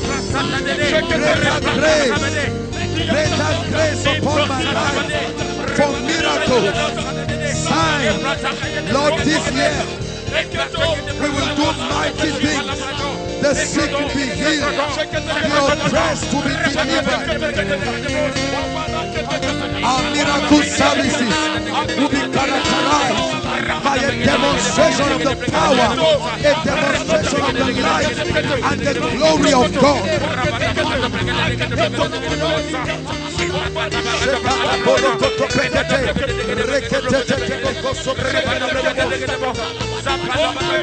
Greater unction in the name of Jesus.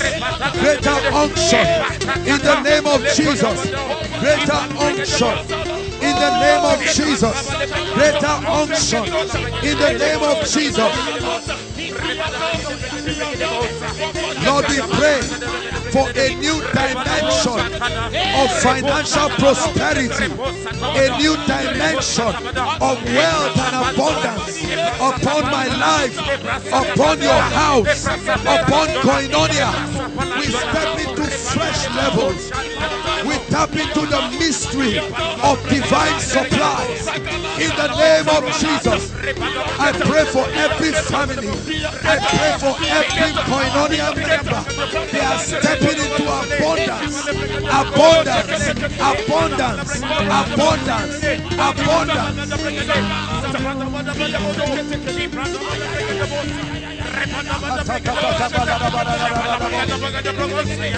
Lord, you will restore. You will restore. Restore destinies. Restore opportunities. Restore anointings. Restore mantles. Restore visions. Restore dreams. Restore graces. Let there be restoration. Don't be tired, pray. Lord, we demand a restoration of all the years that the canker worm has eaten, the palmer worm. We command a reversal of opportunities that have been lost.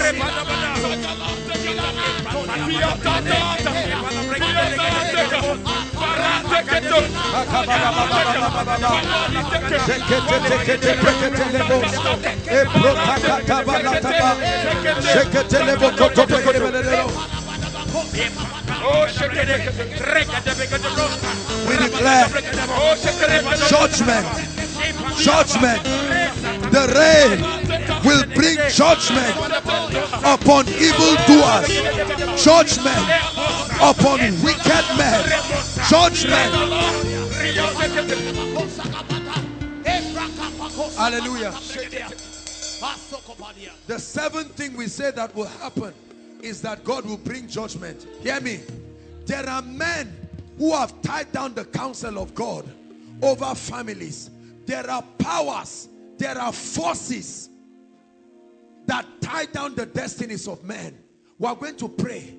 Hallelujah. Still on that point, that Lord, as the rain falls, these powers, these forces, we command judgment.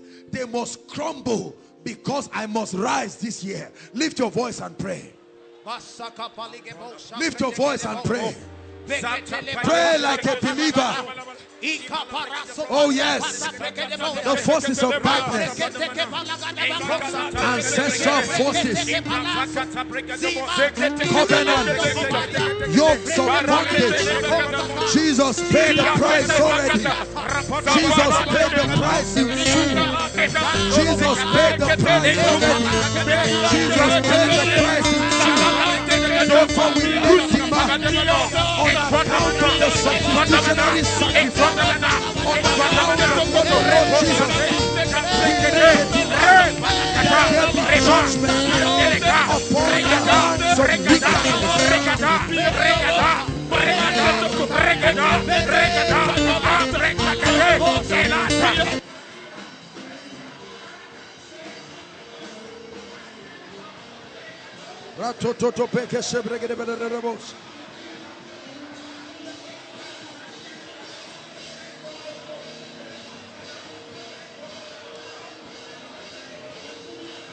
Hallelujah.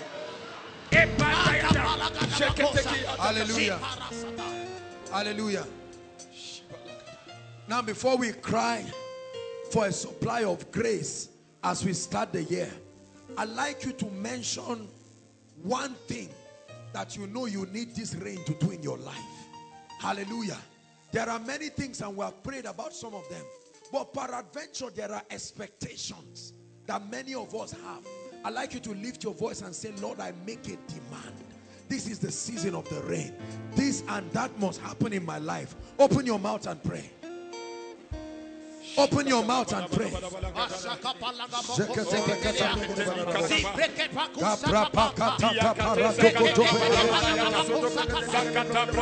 Pray.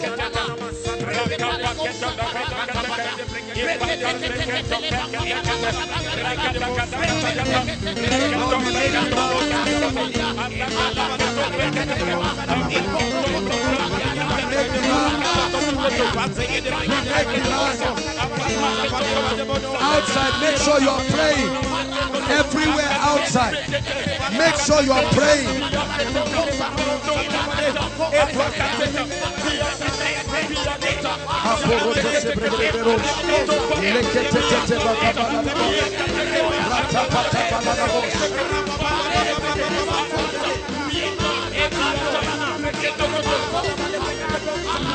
Hallelujah.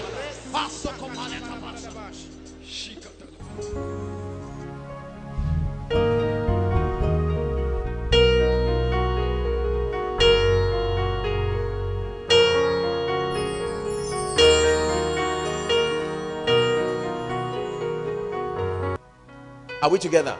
Someone can watch what just happened here now, this manifestation of the anointing, and be uncomfortable with it. Are we together now? And then go to a church where he sees a man of God holding somebody's head and turning the head around, and use that singular case to mean anytime you are ministering to people under the anointing is an error. No, sir. You see, true correction must come from a standpoint of love. Anything outside of the scope of love is jealousy, is bitter envy. Are we together? So those who help in deviating the body of Christ from the precepts of God, those who are indifferent about it because of their self-centeredness, and then those who in a bid to supposedly bring correction. Let me tell you something. Please look up. I say this with every sense of humility. Not every man of God is authorized to correct the body of Christ. Read your Bible. You don't just stand up and think because you have something to say. There is a throne. There is an authorization, like a spiritual pass, that is given unto people by election of grace, that authorizes them to be able to define the boundaries of the spiritual operation of the body of Christ. It's not just because you have a mic and you have people listening to you, you come and stand with all kinds of misguided perspectives and now begin to communicate truths that are limited by your own spiritual perception. Hallelujah. So let's take it from there. And we'll touch on a few things and pray. Hallelujah. Revelation chapter 1. Amen and amen and amen. Are you blessed? Verse 12. We'll read from 12 to 15. Revelation chapter 1, 12 to 15. There are a few thoughts, maybe about 4 of them I will share with you on the body of Christ, and then we will pray. Okay. And I turned to see the voice. This is John the beloved, when he was caught in the Isle of Patmos. And I turned to see the voice that spake with me. And being turned, I saw what? 7 golden candlesticks or lampstands. Next verse. And in the midst of the 7 candlesticks, one like unto the Son of Man, clothed with a garment down to the foot, and girt about the paps with a golden girdle. Let's just stop there, really. The remaining is just the description. Listen. Where was the Son of Man found? In the midst of the 7 lampstands. And those 7 lampstands, John himself interpreted it that the 7 lampstands represent the Catholic Church. Not Roman Catholic. The word Catholic means the universal church, the ecclesia. Are we together now? God's body, the very body of Christ. This is a powerful revelation, because regardless, please listen, regardless of the error and the confusion, and now I know that there's a lot of that, regardless of the scandals that break out here and there in church among men of God, regardless of the divinations and the mix of witchcraft and the prophetic, God is still in the church. When you want to find where God is on earth, the Bible says he was found in the midst of the 7 candlesticks. You will never come to a point where you will not find God in the church. This is a revelation that will help you to tread spiritual pathways. Listen, in every assembly, I don't care whether the man is a herbalist or a devil, if there is one person who genuinely believes in the hand of God, for the sake of that one person, God will find a way of manifesting himself in the church, whether or not he is received. Are we together now? Please listen. Do not carry this idea that God is just in some places and not in some places. No, the Bible says in the midst of the 7 lampstands. Are we together? You must have this understanding about the body of Christ, so that when you go for a conference and you watch the people playing games and the people trying to get money out of people, as angry as you are, there is a consolation. He is still in the midst of the 7 lampstands. So you take your eyes away from all the error and the jamborees, and you pay attention. If you pay attention, you will find God. This is already a deliverance for someone, because if you are looking for a perfect church, you will not find one. You will find a man of God who is worded but lousy. While you are angry with that one, you will find the one that loves God, but once in a while he touches beer when there's pressure. Are we together? And then while you are running, you find another one. Brothers and sisters, in the midst of the confusion of the church, Christ is still in the church. So you have your predefined, you have your idea about how service should be run. Koinonia is quite organized. If during praise and worship you decide to just fly over here, the protocol will carry you and take you out. We're a bit organized, but there's a church you go to that somebody can even be dancing and come and jump, and the man of God will hold him and jump back, and you now roll and enjoy. You will go to that kind of church with your cynicism, because you want everywhere to be like Koinonia. And then you do not have the flexibility to understand that God is not in the church because it is perfect. God is in the church because he is the one perfecting it.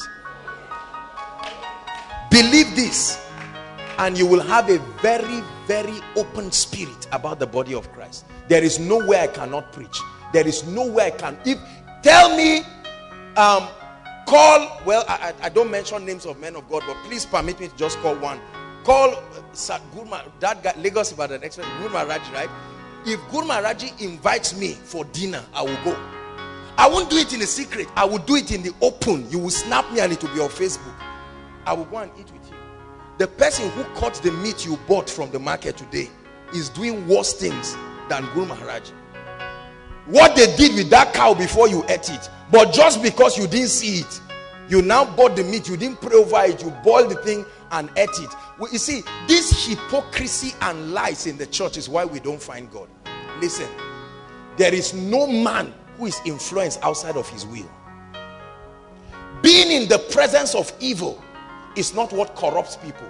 Opening up to the influence of evil is what corrupts a man.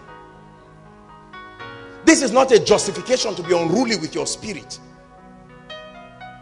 But you must be conscious of what is within you, above and beyond what is around you. Let me tell you, Christ is in his body. Don't think one man's anger about what the church is doing.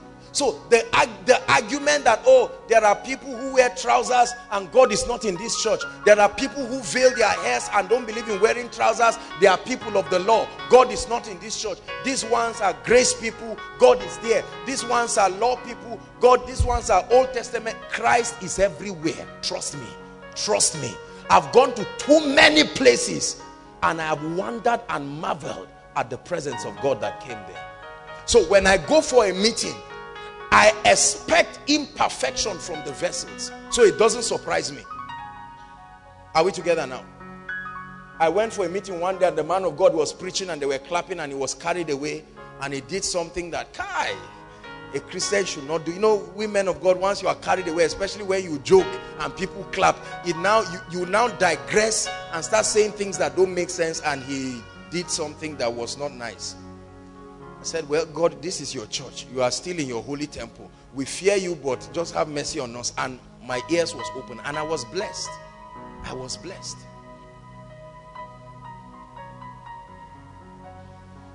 So if you go and sit down in a church where they say everybody fetch sand, for instance, you just, what am I doing here? No, let me tell you, you can ignore the sand part and pay attention. Even if you don't learn any spiritual lesson, you can learn diligence. Even if you don't learn anything, you can learn excellence. If the message is not blessing you at all, look at the backdrop. All right, this is a new color. I've not seen. There's something to learn. Because whatever it is, Christ is in his church. Listen to what I'm telling you and you will be so matured. You will marvel and wonder at your level of spiritual maturity. God's idea is not to make the whole world koinonia. That's a dream. If that's what you think we're doing, I'm not one of those men of God who believes that we'll convert the whole world to become our church. It's a dream that God will stop by himself, because that's not his idea. I think kingdom. So regardless of my personal contribution, I am also of the proposition that the church as a universal entity will make progress, even if it is not my unique. So if somebody is healed, whether the person was healed from MFM or Living Faith, it doesn't matter. The most important thing is an avenue has been created for the power of God to find expression. Are we together now? God is still in the midst of his church. Please listen, brothers and sisters, God does not use us because we are perfect people. No. Self-perfection is exhausting and unnecessary. Number 2.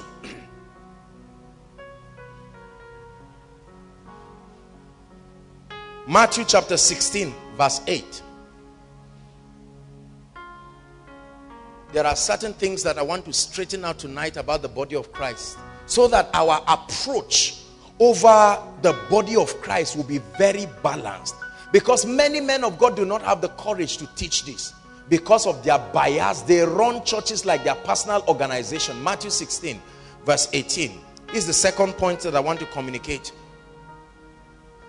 It says, and I say unto thee, listen, thou art Peter, and upon this rock I will build my church. Everybody say, God will build his church. So who is the builder of the church? God never left the building of the church to Joshua Selman or any other person. He himself is the builder of the church. Imagine if God left the building of the church to me. I will first gather all the people who are my tribe. Is that not what we do? Are you my tribe? No, you are not part of this building. And we make it look like association of Christian members of northern. I will build my church. And if you allow me build it, the gate of hell. That means if the gate of hell is prevailing over your church, you are building it. Because God said, I will build it in such a way that it will be so fortified that the gates of hell will not prevail. Please listen. I want you once and for all, especially for those who are pastors or those who are trusting God for ministry, bury this ownership mentality about ministry. This is why pastors fight. Do you fight what is not your own? If I want to touch a Jimmy's child now, it's his child. Are we together now? And so he will stand and defend it. If I'm touching this flower, you may feel bad, but it's not your own personally. So you have no right to challenge me. The decorations department can be angry, but at least not you. So why do I become so personal? If somebody says, I don't like koinonia, you take it personal because you are the geo, you are the builder, you will pay for the bills, you will manage all the crises there, and you will run yourself to an early grave. I learned this early in life. God, if you don't build your church, let's be embarrassed together. I am just a pipe. The way, you see, let me tell you, this is the reason why there is so much refusal to confront truth in the body of Christ, even when the truth has been known, because everybody is conscious of his own church. So we run ministries like business ventures. I have 2,000 members in my ministry and my church. These are my sons, these are my daughters. Everybody's at my beck and call. And then you now try to spiritualize it by saying God is helping us. Ownership mentality. As a leader, you should be responsible over that which God has given to you. But you see, we are stewards in the kingdom. If men of God knew that they are stewards, they would not kill themselves. I see the way a lot of pastors, I mean, you see somebody, he didn't come to church, you almost kill him. I didn't see you in church. Why? To mean you reduce the number.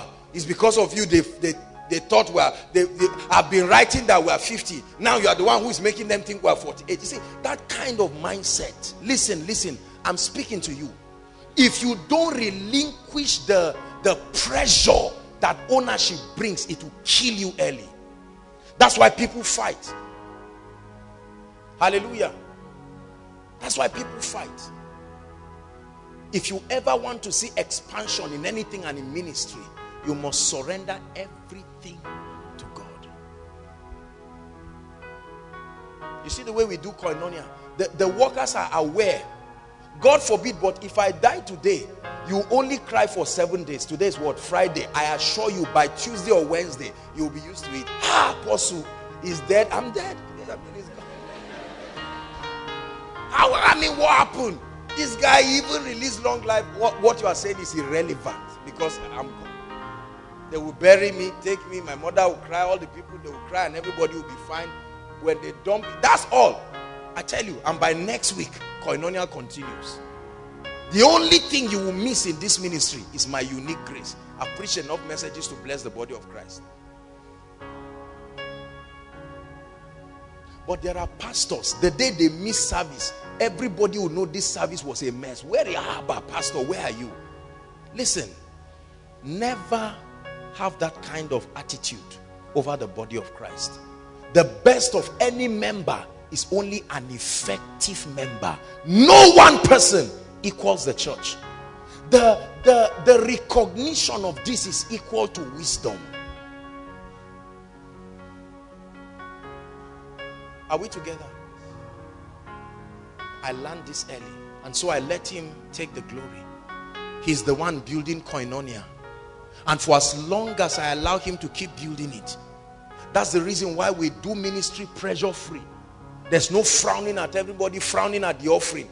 Once they are dropping, you are now looking, you see 5 naira in the transparent side of the basket, you are angry. 5 naira, how much is generator? How much is this? If you want to fund ministry by yourself and be responsible, oh no, get set to kill yourself. I'm too young. I plan to live very long. Forget this story about death I told you.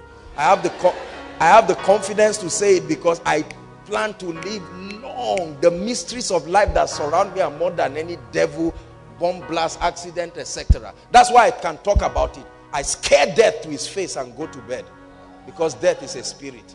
It's not one of those touch not. No. Come on, ask it.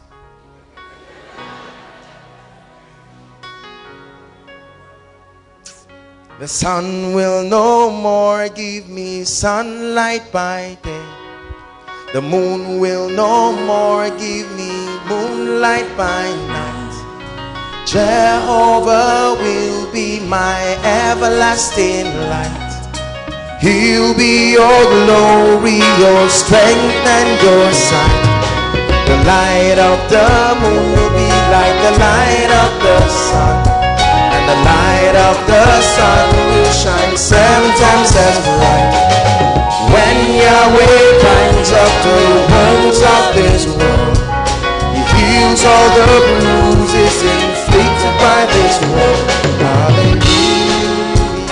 Listen, God is the builder of the church, and like every member in the body or the corporate body, you can allow God to build your life, because your own body, not koinonia, my body is the temple of the Holy Spirit. So I allow him to build me into prosperity. I allow him to build me into health. I allow him to build me into increase. I allow him by aligning to him. Every other thing is the work of grace. My own part is alignment through obedience.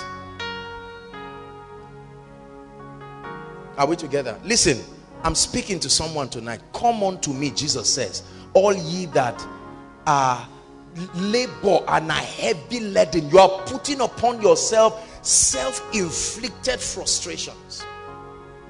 There are pastors who, before a service starts, they will call the department. How many people are there now? Say, kite, the way it is, it's like 80, 81. I was 81. Today that is a convention. Depression for no reason. And I will build my church. Papa Oyedepo was sharing how that when they were dedicating Covenant University, the Lord asked him to lie down flat on the ground in front of the gate. Are we together now? Different men of God have their different skills of surrender. Papa Iya Deboe will kneel down. Once he just goes on stage, he will kneel down before everybody with his what do they call that thing? Tambourine. Say, look, don't be carried away that I'm among the world's 100 most influential people. I can sing and dance before God. Other people roll on the ground before God. All that they are doing is saying, Lord, let the people see that it is the finger of God, not the brain of a man. Your brain is too small to run ministry. Ministry pressure will blow it into pieces. Hand it over to the all-wise God. Listen, every time you see supernatural things in the church, don't fight it. It is the finger of God. Because most times, the reason why we doubt the fact that it is God is we look at the individuals that God is using. The protocol people are here and they will tell you, most times when we travel for ministration, most people, did you know that over 70% of the people who have been blessed through this ministry have never seen me? They don't even know how I look. And I love it, you cannot imagine. We're dropping from the airport and then we come out and then they are looking. They greet Victor, how are you? They greet Mike, and then they look at Yerima. Oh, Yerima is quiet. He looks like he's the one. And then I'm there with polos and my earphone and I'm just moving. And then I say, how are you? And I can see the disappointment. We labor to borrow jeep. We labor to do all of these things, to carry this thing. But there is this treasure in earthen vessels.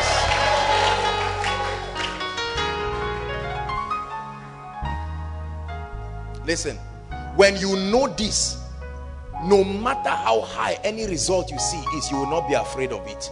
Because you can see where the man's limitations stop. You know from here, it's no longer Joshua Selman. This is the hand of God. Jesus said, if I by the finger of God cast out these demons, the kingdom has come to you. Same thing with honor. We're talking with While the protocol person was driving me, Eddie was driving me coming. We're discussing with him in the car. And then I was telling him, I said, can you imagine how, what was I even talking about? I was talking about honor. How people crave for honor in the body of Christ. Once somebody is entering, when I was coming, I saw the media people chasing me with camera, just snapping. And I said, these are the things that kill men of God. You snap your way into death. Unnecessary honor. Let me tell you something. I have found out by experience that honor is a mantle. If God has not given you, there is nothing that will bring it to your life. What someone did that brought honor, you would do it and they would trivialize it. But when that grace comes, no matter what you do, and Jabez was more honorable. Which service did he conduct? It was an anointing. Hallelujah. And I will build my church. I learned this principle of absolute surrender long ago in my life. And it's one of the foundational things. That's why when men of God stand and they are bragging, I this and that, my shoe is 50,000, this suit came from this. I say, Lord, I know how the suit came. It came through favor. Favor. I'm unashamed of the favor of God. Oh, you were smart? Fine. You qualified after 20 years of ministry to be sitting in this position. I was carried on the wings of grace. I know how I got there. And so I don't become foolish. He is the builder. And so I give him all the glory. I will not say, Lord, you are the builder. Then when it's time for shine, I say, God, this is my moment. Just allow me savour it. To you be all the glory. The reason why we don't give God glory in church is because we do not recognize that he is the builder. The leaders know. Everybody knows. I tell you that anybody climbs this pulpit one day to brag and make noise as though it's his strength. I don't know what will happen to that person. Maybe thunder will just strike on his head and drop him dead there. Koinonia is a mystery held only by the hand of God. Only by the hand of God, and not the wisdom of a man. He said, Rabbi, we know that thou art a man sent from God. He said, no man, for no man can do these things except God be with him. Is God with you? And are you allowing him to build your life? Are we together? Say after me, God is building the church. That's why, let me say something. Except for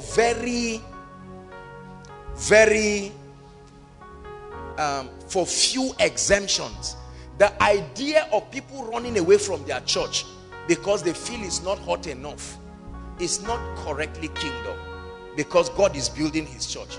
As lukewarm as that church is, one day the fire of God will fall on one quiet youth who is around one at the back of one toilet praying for 3 hours every day. He will just pray and go back and say, Lord, this boredom in this church, I am taking the burden. Every day he's just praying in tongues 3 hours. One day he will have an encounter.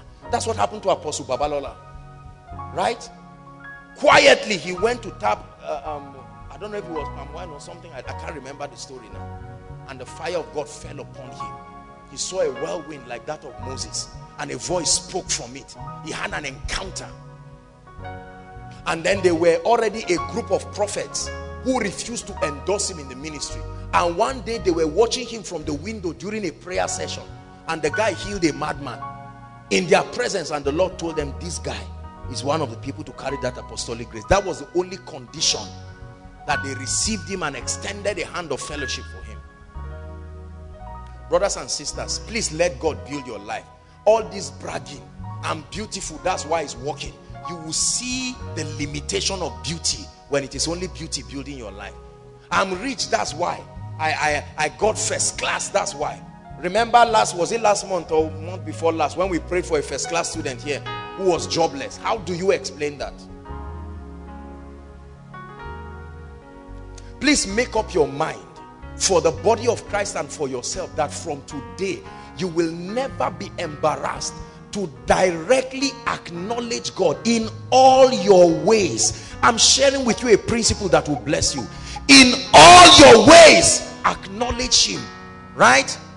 Proverbs chapter 3, when you read from verse 5 to 6. to 7, really. That's verse 6. In all your ways, acknowledge him, and there is a promise. He will direct, make straight your path. My ministry, my business, my intelligence. Many guys are around me. Even them, they know that I'm fine. Continue. Instead of you to use the opportunity and say, Lord, thank you. There are many ladies nobody will even say good morning to. See, let me tell you, men can deceive you, but when you deceive yourself, you are really in deception. Everybody here, we know where God brought us from. Everybody knows. I know where God brought me from. So I'm not going to allow all of the blessings from ministry get me carried away. Some of us will not acknowledge it by ourselves, but if others try to do it in a way you know is destructive, you will enjoy it. It's like saying, I won't buy beer with my own money, but if Sam buys for me, I won't mind. You are still a drunkard, because a drunkard is not the one who buys beer by himself. It's the one who drinks it, whether it was given as a gift or bought with your money. An arrogant person, right? A boastful person, the one that will face destruction from God, is the one who always looks for an opportunity for vain glory. I'm not saying don't honor people, don't acknowledge people. I know you love me, you respect me, you honor me, I love you and I honor you too. However, there is a limit, and it is the responsibility of everybody to draw the line. There are things people do for me, I say, no, this is too much. And I will build my church. If you allow me build it, the gates of hell will not prevail. Say amen. Number 3, is God blessing us? Please pray in 1 minute before we continue and say, Lord, build my life. I've been trying to do this thing in my own strength. Please pray. Trying to enter a relationship by your own strength. You tried makeup, it didn't work. You tried weave on, it didn't work. You tried buying designers, it didn't work, because it doesn't work by all those things. It takes the mercy of God. Open your mouth and pray. I've tried it by my strength. I've tried succeeding. I've stretched my intellect from border to border. Tonight, I give it up. I give it up. Please pray. In all your ways, acknowledge him. Lord, if you do not help me, nobody can help me. If you don't take me from where I am to the place of destiny, there is no possibility outside of you. Can you pray? In all your ways, acknowledge him.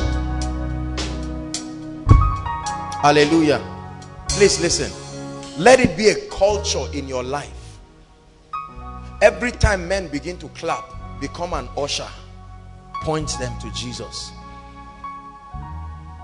Hallelujah.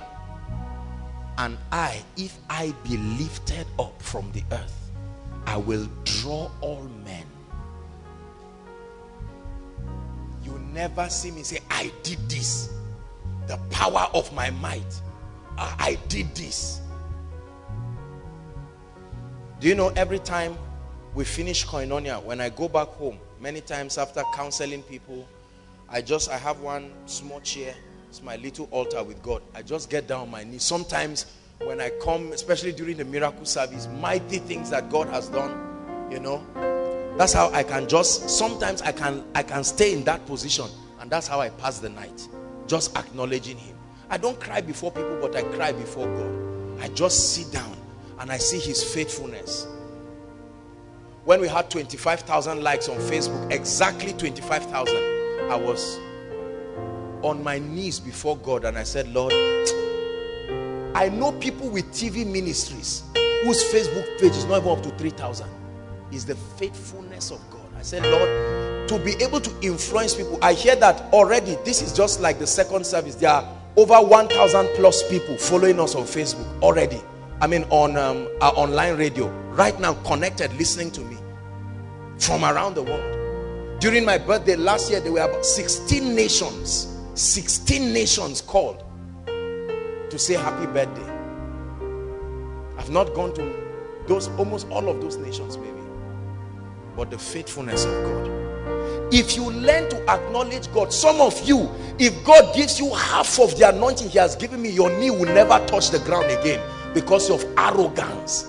The knees that used to touch the ground, this was how I used to cry in his presence in the night on concrete floor. People are sleeping and I'm crying and say, God, please, if you ever will need to use a man, I'm available. Then I could not afford suit. Now that I can afford it, that suit must rub the ground, except it's not my own. If it tears, let it tear. Be lifted high, be lifted high, for your glory be lifted high, be lifted high, be lifted high,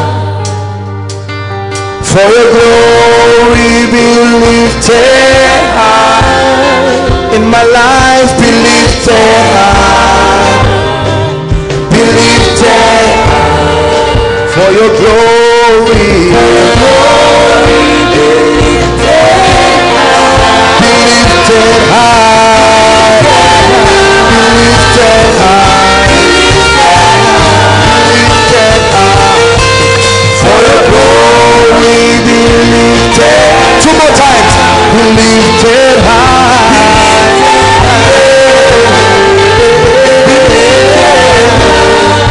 for your glory,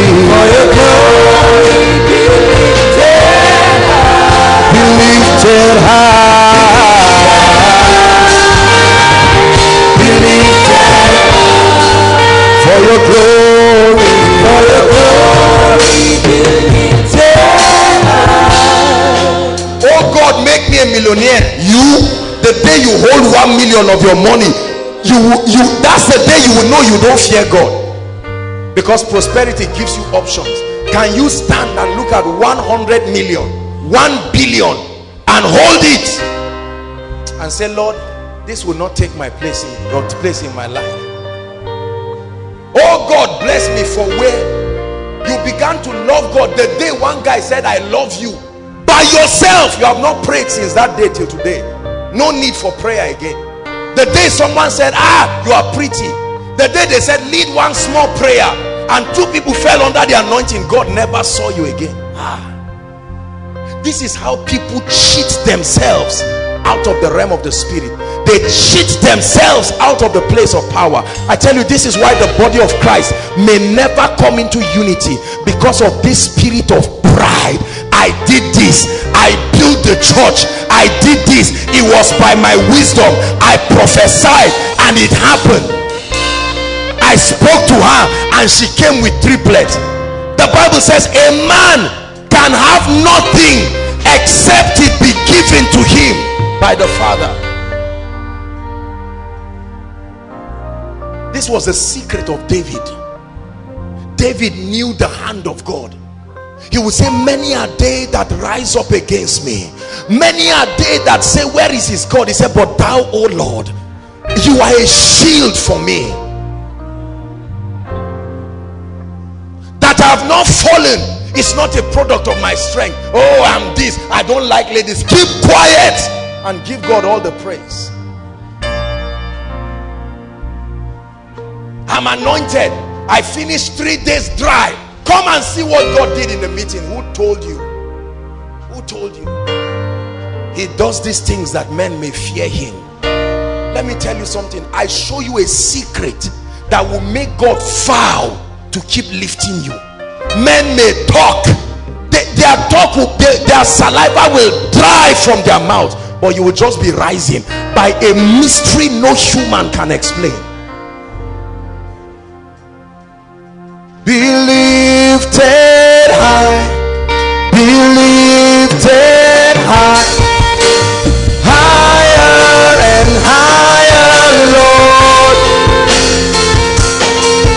Be lifted high, be lifted high, higher and higher, Lord. Be lifted high, be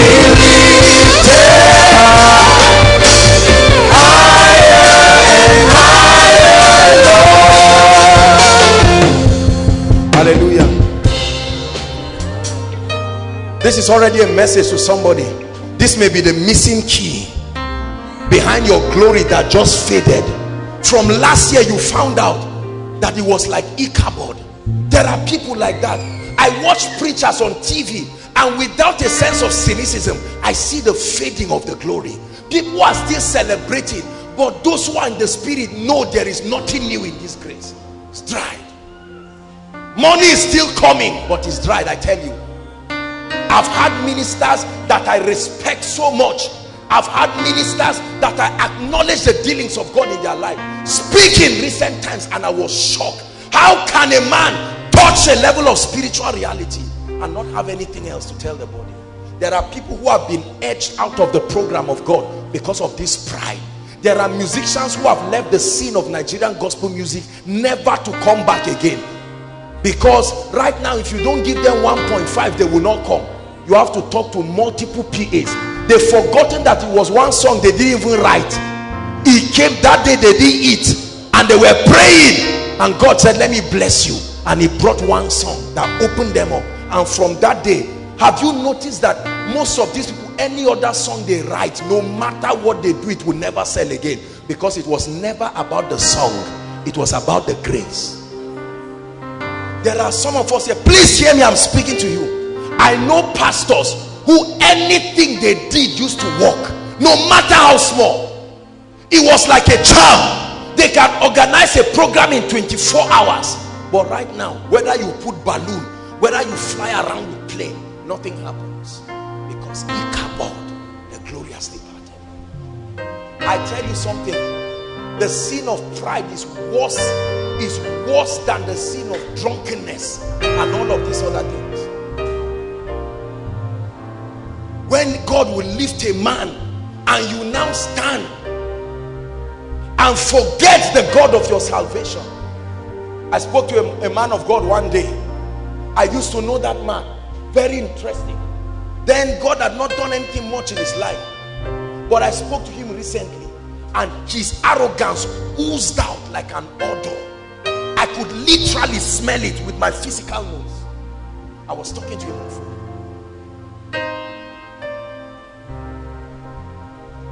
There are pastors who, until you now have a seat, they forgot how God took them.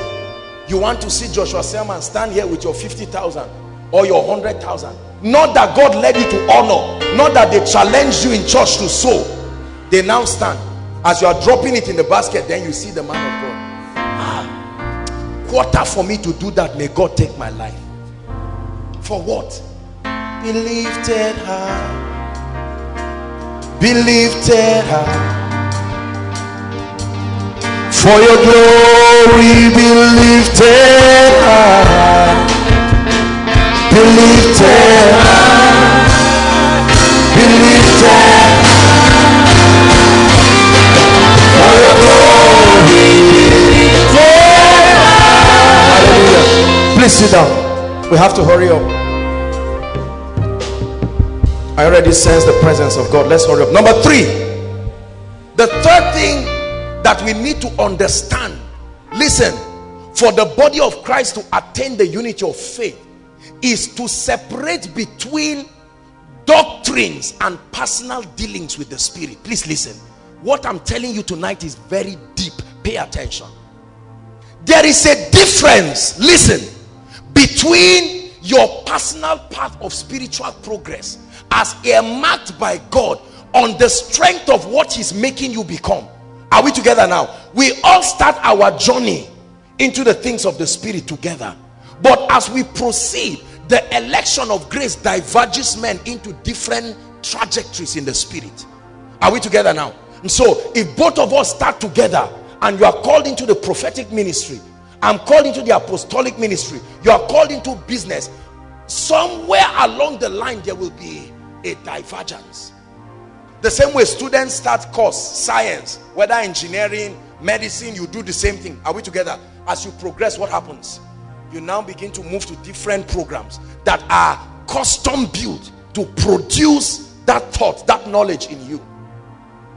Now the trouble is this: most people, especially preachers, have not been able to draw the line between their personal dealings with God and some of the ordinances and the covenants that they are compelled to make to strengthen their personal walk with God, so that they can be effective in dispensing the dimension of God committed to them. They do not draw that line, and everything, their personal dealing in the spirit, they ship it to the altar and teach it as a doctrine. Are we together now? Listen, Paul said all things are lawful, but not all things are expedient. Are we together now? Did you know that God can come, my dear? God can look at this lady, and in his personal dealing with her, because she's on her way to become the wife of a man of God and a man of influence. Are we together now? God can tell her, my personal dealing with you, you are not going to wear trousers. Are we together now? That is not about wrong or right. You are occupying a position where you will be a mother to many, and I need you to be as modest as possible so that you can give the clearest picture of a virtuous woman. That is a personalized dealing.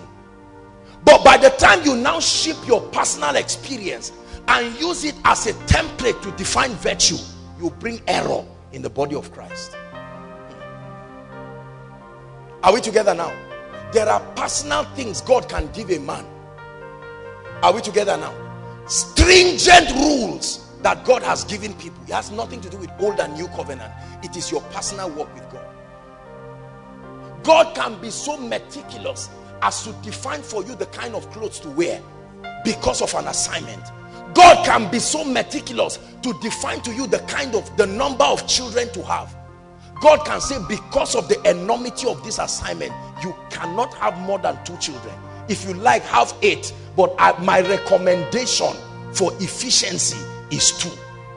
It's left for you to sacrifice your personal ambition of wanting 10 children to say, Lord, for your glory. If you are lonely after 2, you buy a puppy. But anything outside that, you position yourself. Are we together? God can say, because of where I'm lifting you, you cannot have 3 cars at any given point. People who sow 20 cars, find the best 3 and give the rest out. And people, they don't know these are ordinances that control power in the spirit. It's not something, there are things that God has given me, like personal rules. It's in the Bible. Samson was given a code. They said, Samson, the secret of your anointing is tied to your hair. You are a Nazarene, separate unto God. Let no razor touch your head. You can shave, but not barb. And Delilah came. He tried to do every kind of thing, and she went to his hair, barbed the hair, and barbed the glory away from his life until he died. Are we together now?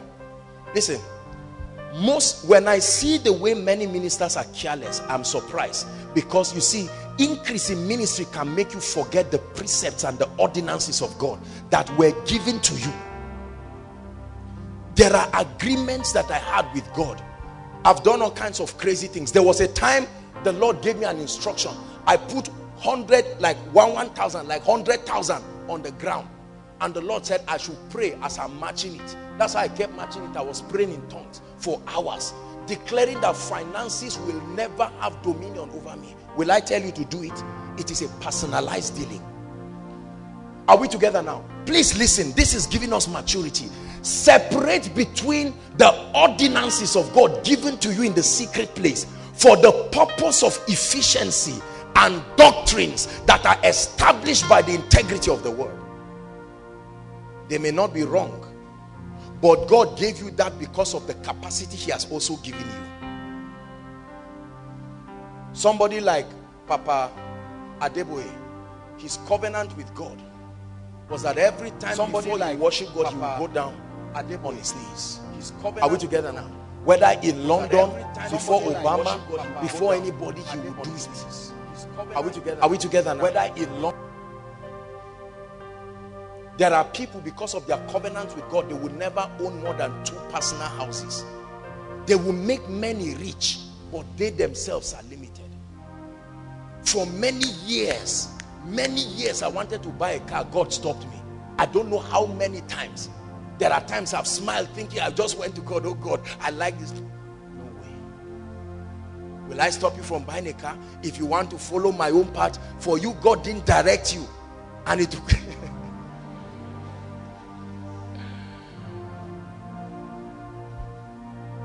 What is your dealing with God? There is no man of the secret place who will not eventually have personalized dealings with God, where unique ordinances will be given to you from God. It was William Branham that was given a sign by the Lord that every time his right hand begins to shake, the angel of the Lord that accompanies his ministry is in the place, and he will stand for hours, and people are watching him, and he says he's waiting for the arrival of the angel, and people are angry. Which angel? We've been here. And then his hands begin to shake, and he says the angel is here, and you begin to see dramatic things. You try it. You don't know whether it's demonic or... You see how spirits get into people, because you now begin to see yours and say, William Branham, whereas it's a spirit. God is warning you. The atmosphere of God's glory is causing a spirit to react. Instead of you to cry for help, you are there rejoicing that you are growing. Listen, it is costly and dangerous to take your personal spiritual precepts and bring it as a sign, just like the example I shared.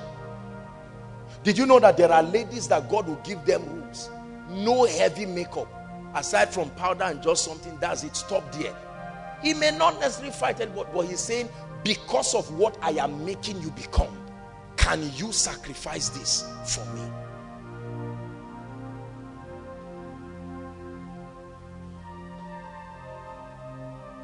Are we together? Listen, if you love the Lord, there is nothing he will make as a demand from you that will be too much to give him.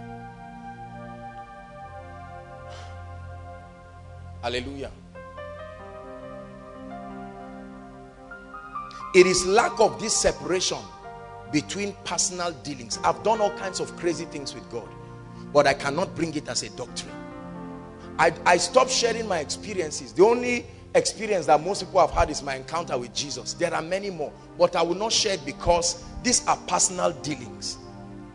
And if you are not careful, when you begin to share it, it will make people to deviate from having confidence in knowing the word to begin to search for encounters. And when the devil sees your appetite for sight in the spirit is the exact raw material he needs to deceive you, one day you will see something that will not be of God. Hallelujah.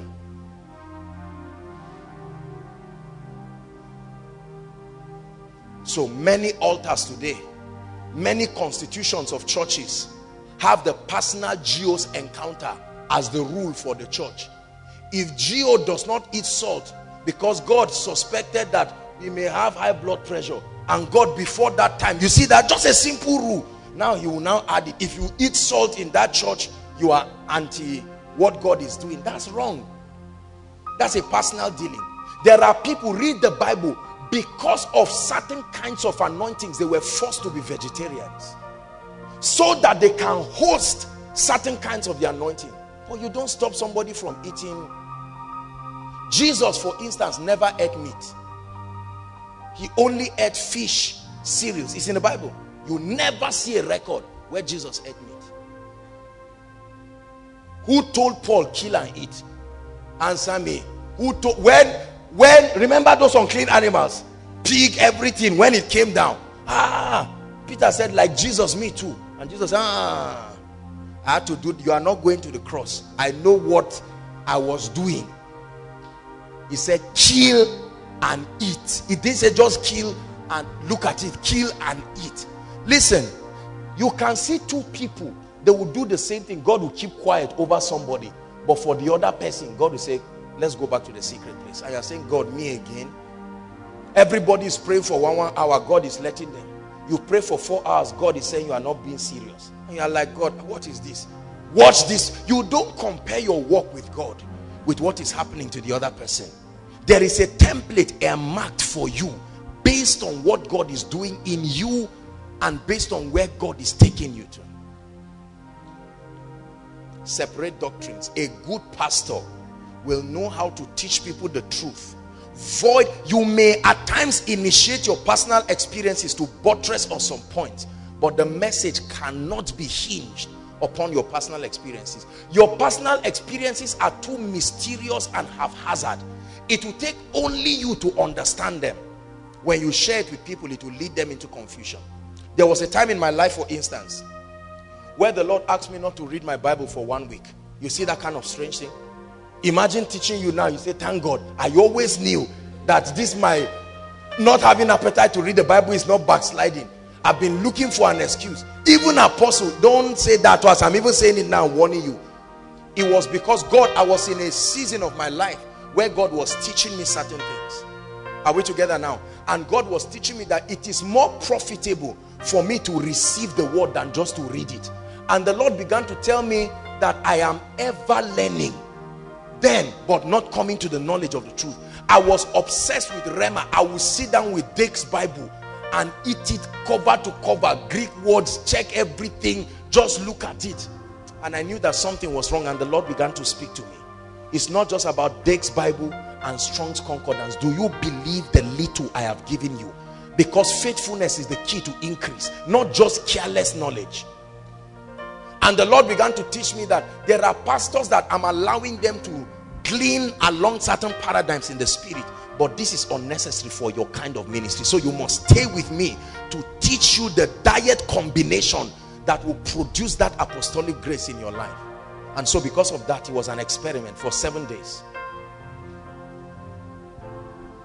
But I cannot share that experience and use it as a doctrine. Hallelujah. Is God blessing you? How many people have we confused as pastors with our personal experience? Because the man of God wants 2 children. Like I said, anybody that has 3, 4, you are eyeing the person in your church. 5, you are looking with anger. 6, you are looking with rebellion. Why put people under pressure? Just because there are certain people, because of their call, they may not marry. I hope you know. Oh yes, men and women alike. Because of the nature, at least we saw it with Apostle Paul. Because of the nature and the demands. I always imagine if Paul had a wife, he would have been as good as not marrying. Because the number of times she will see him in her lifetime is countable. Prison today, Ephesus today, Diana will influence somebody to go and, you know, all kinds of things. So God knows why he just said, look, Paul, I know I will compensate you when you come to heaven, but for now, forget about the issue of women and pay attention.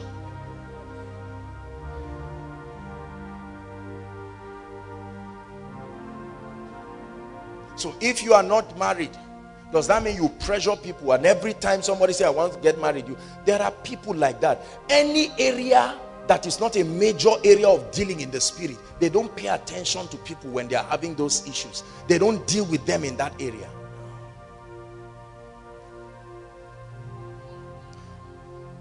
Personalized dealings.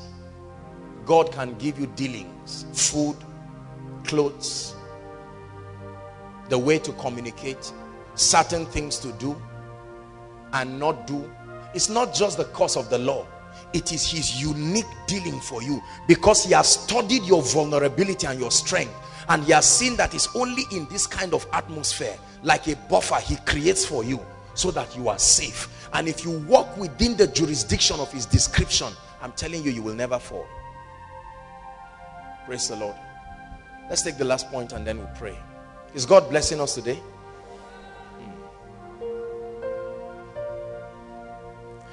Romans chapter 12 from verse 3. We'll read the A part and establish the last point, and then we'll pray. Thank you, Jesus.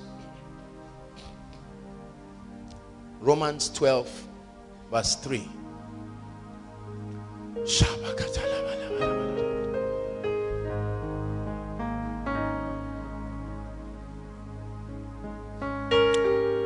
For I say, through the grace given to me, to every man, listen, that is among you, not to think of himself more highly than he ought to think, right? But to think soberly, according as God has dealt to every man the measure of faith. Listen, The Bible says there is a way a man can have a perception of himself that is correct. But there is a way a man, a church, can have a perception of himself, herself, to a point that the Bible calls it more highly. That means you have crossed the boundary, the acceptable level. The last point, this one has troubled me personally. The inability, closely related to the point I just shared,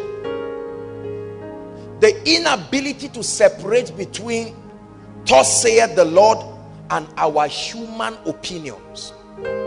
Please write it down. The inability for ministries, pastors, to separate between thus saith the Lord, a prophetic word coming from God, and the sincere opinion of a man, a combination of his exposure, his intelligence. Please look up. There are many churches today that even if the man of God coughs, people say, yes, Lord. Because the man has created an atmosphere. I'm not laughing. Listen, please. We are going to pray now. There are men of God who have created a picture of ministry that everything that comes from them is of God. Are we together? We do not know that the Holy Spirit is not a fool. There are many times Paul will speak and say, I speak as a man. This is my opinion, my frank intellectual analysis on this issue. Because you see, we have transferred this inferiority that came from the continent of Africa into our lives, and we feel that the only way to respect us is when we give people an idea that everything that comes out of the man of the words of the man of God came directly from God. What has this led in the body? People refusing to marry because a man could not separate his opinion. I can look at a lady, come mama, I can look at mama now, are we together, and see a very beautiful lady and say, ah mama, this lady is a nice lady. Oh, if you have been praying, I think this lady is worth praying about. That's a human opinion. He's saying amen. I'm busy using him as an example and you are saying amen. Hallelujah. Oh yes, he knows what he's scared in koinonia to receive. Are we together now? So I am, listen, I'm telling him sincerely, oh look at this lady. We have all watched her in koinonia. She loves God. She's a serious lady. She's serious. If God is sending you to a ministry, this is the kind of person to be a pastor's wife. Not by any vision, by intelligence and sight and logical conclusion based on the principles of the word of God. You know a bad woman when you see. You don't need a dream. You see all the attributes. You know an irresponsible man when you see him. You don't need any angel to appear and say this guy is not he doesn't like the things of God. You are unequally yoked. What you love is what he hates. The more you are growing, the more he's angry with your spiritual growth. Is that a good man? What prayer do you need about it? You pack your load and leave. God gave us wisdom. He said wisdom is profitable to direct. So back to my example, I can now tell mama, but if because of my arrogance I now say, mama, that's your wife, that's your husband. Are we together now? Let me tell you what I've done to both of them. I have tied them in an unholy, I have put a stronghold upon their minds. Are we together now? Whereas this guy may be looking at another lady, his heart is somewhere. He has even started the process, laying the foundation and all of this, and now I'm coming to scatter the whole building because of a supposed vision. Another thing is seeing somebody and tell him, I'm looking at you, and I go and start trailer business. This guy is saying God is sending me to oil and gas. He say trailer. And because he respects me, this guy for 10 years is trying to buy one truck. Are we together now? Listen, men of God have destroyed the hopes, the dreams, the lives of people. If You need money in your church. And a man says, I want to build. I've gathered 6 million. And you want to say, so. Don't say God is demanding your Isaac. I'm telling you now, my polite proposal is better than an armed robber's gun. Think about it. That's not prophecy. That's a threat. You are threatening the man to withdraw his 6 million and deposit it. Otherwise, armed robbers will come. And truly, if armed robbers come one day, you say, this man is a man of God. No, he's not a man of God. That's not the reason why armed robbers came. Listen. Every pastor and man of God here, listen. We owe God accountability.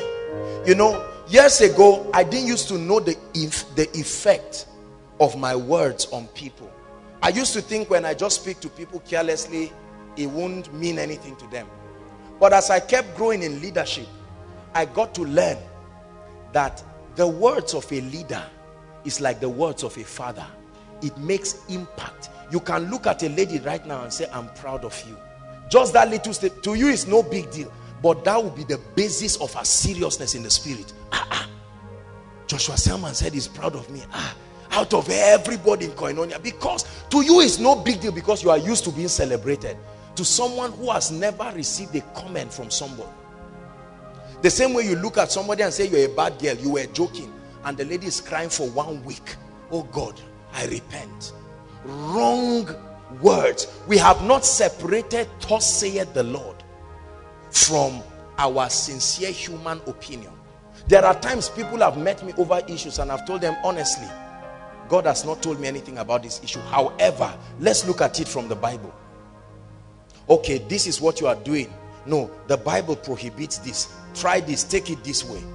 And then sometimes in the midst of it, God will speak expressly and I'll say, this is the word of the Lord to you. And when I think what I said was of God, if I later discover that at my level of growth or for whatever reason, I didn't hear well, I will not have the embarrassment to say, sorry, I think we should pray about this thing again. That day, I thought it was God that said you should buy a bicycle. But right now, I found out that God has no business with you buying any bicycle. Let's pray. Do you have the courage, brothers and sisters, to separate between the word of God spoken to you to people or to yourself and your sincere human opinion? Please sit down. The body of Christ has been destroyed because of this. A man makes a mistake, simply acknowledge it was a mistake. You say, are you joking? Even my mistakes are no. That dimension now is not of God. Once you get to that point, is insecurity spiritualized. Hallelujah. Because you see, in Africa, we have a lot of respect for the words of men of God. And please listen, pastors, heads of departments, and maybe all the people in our community online, don't be under pressure to speak to people if God has not said anything. It does not mean you are not anointed. Hallelujah. So we have all kinds of people confused right now. How many people have made mistakes in their marriage because it was a man of God that said so? You must marry so and so person. Now he married the lady and he doesn't know what to do with her, and they are all angry and they are confused, and the man of God is there. I know men of God who have looked at people and say, relocate. You shouldn't be doing anything in Nigeria. And sincerely, he just perceived in his spirit that this guy should be abroad. He now said, go to Kenya. The guy is living like a fugitive in Kenya, whereas he was living with authority. He sold his house, sold everything, and left. Could it be that there are people seated here right now, and it's the supposed word from a man of God that has kept you limited? You wanted to do business, and the man said you don't have any business doing any business, right? And now you've sat down because you thought that, oh, my own is just ministry that is coming, and you are getting poor, you are getting broke. The day you went to go and meet maybe the lady's parents for introduction, they say, what are you doing? You say, according to what my pastor told me. You say, I should not worry, it would be like the twinkling of an eye. And the father looks at you and he says, you have the courage to come and enter my gate. The next time you come, I will call police and they will catch you. And you go back disappointed. Oh God, did you not speak to me? I refuse to be a fool. I refuse to let the pursuit of God look like stupidity. Whenever there is no direct word from the Lord, I work with the principles of the word. How many men of God were doing well in ministry until a prophet or an apostle somewhere in a meeting prophesied to them? I know pastors who have no business having churches. They are not supposed to open churches, but they went and met a man of God. Now the man may not be wrong, but he spoke a word. He said, I'm looking at you and I see 17 branches. God is giving you speed. The guy started dying. The money that God allocated for the program, he now started spreading 17 branches around, and now he's killing him. Weekly budget 2.5, whereas his annual money that he's receiving from the small members is 500,000. Where is he going to get the other money from? So he starts lying. He starts creating a prophecy session. Drop your 30,000, I speak to you. That's what has led men of God into all of these things, because of pressure. Separate between the word of the Lord directly, see, and a sincere communication of the truths of the kingdom. There are times I prepare a message, not that God told me necessarily. I sat down as a leader. I understand how to build people. I know that if you have a ministry with people, you must build them in the area of spiritual growth, build them in character, build them in finances, family life, leadership, interpersonal skills. These are things that are, we are human beings. God does not need to tell me that. The wisdom of the word has taught me that you must build people holistically. There are times I come on stage here and God completely, from everything I've planned. That does not mean he did not give the inspiration, but at this current time, this is what he wants to be said. And I'm unashamed. I drop it. There are times I come here and I tell you, this is what the Lord spoke to me. This word came from God. This is what he wants us to do. It is not unspiritual to acknowledge your humanity. Listen to my message, Why Revivals Die. The humanity of men. People have sent me names. Dayo, Shegun, who and who. They say, Apostle, who do you think among these three guys? I said, no. God has not told me anything. I don't even want to start deceiving you. But there are some of us here, especially some of us who are just starting in ministry. You are under pressure. When you get that kind of text, you just laugh and do tinini tanana, and then it just lands on Dio and you send back, say, Dio, I hear Dio. And now the lady, and maybe Dio is not even born again. You now pin this lady with this unspiritual brother for many years, and she cannot move forward. I deliver anyone here who has been under the influence of a wrong prophetic word that has tied you down and has refused you from moving forward, in the name of the Lord Jesus Christ.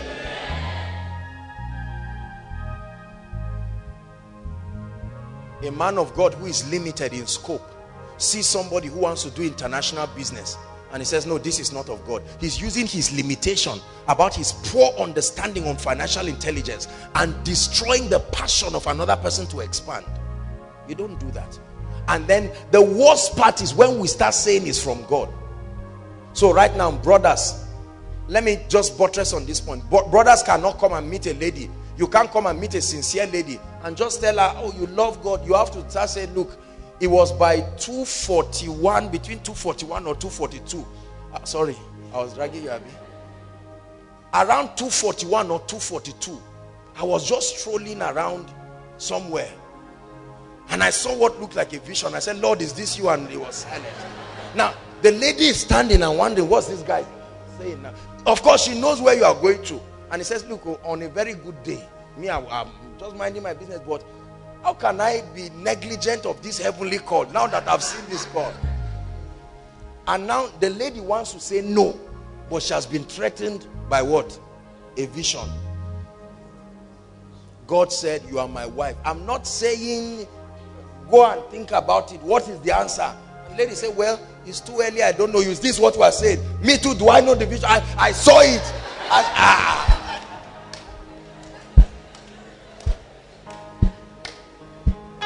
As funny as what I'm saying is, this is the template, the only way many brothers in many churches know how to ask a lady. They just come and say, are you still wasting my time? Or I plan to marry based on what God told me. He showed me July. Are you doing this thing or not? Let's just know. And it keeps backfiring again and again and again, because you see, the laws of the spirit are unemotional. This again is also the reason why people are confused. And let me just touch on this and then we'll pray. Today you go to bed and you see Amaka. Bless you, darling. Tomorrow, as soon as you wake up, you see Shalhoma. You are washing your face and you saw her face. I say, I reject it. You saw it again. Are we together now? Next week, you now see Martha. And then the individual, is he sincere? Yes. Is she sincere? Yes. But because you have tied your paradigm, are we together now, to only visions, you are confused. You saw 7 sisters in 1 week. You are not a bad brother, but you are seriously confused. You can see me, come Martha. You can see me wearing suit and Martha dressed like this. It can mean intimacy, not marriage. You have to go back to God to find out what he's saying. That you saw what looked like suits does not mean it's marriage. A ring can be a symbol of authority, not a vow to say I do. You see, you come down and then be careful. Some of these books, please, it's my job and my duty to address these things, although that's really not what I'm talking about. But since it has come, let's just let it land.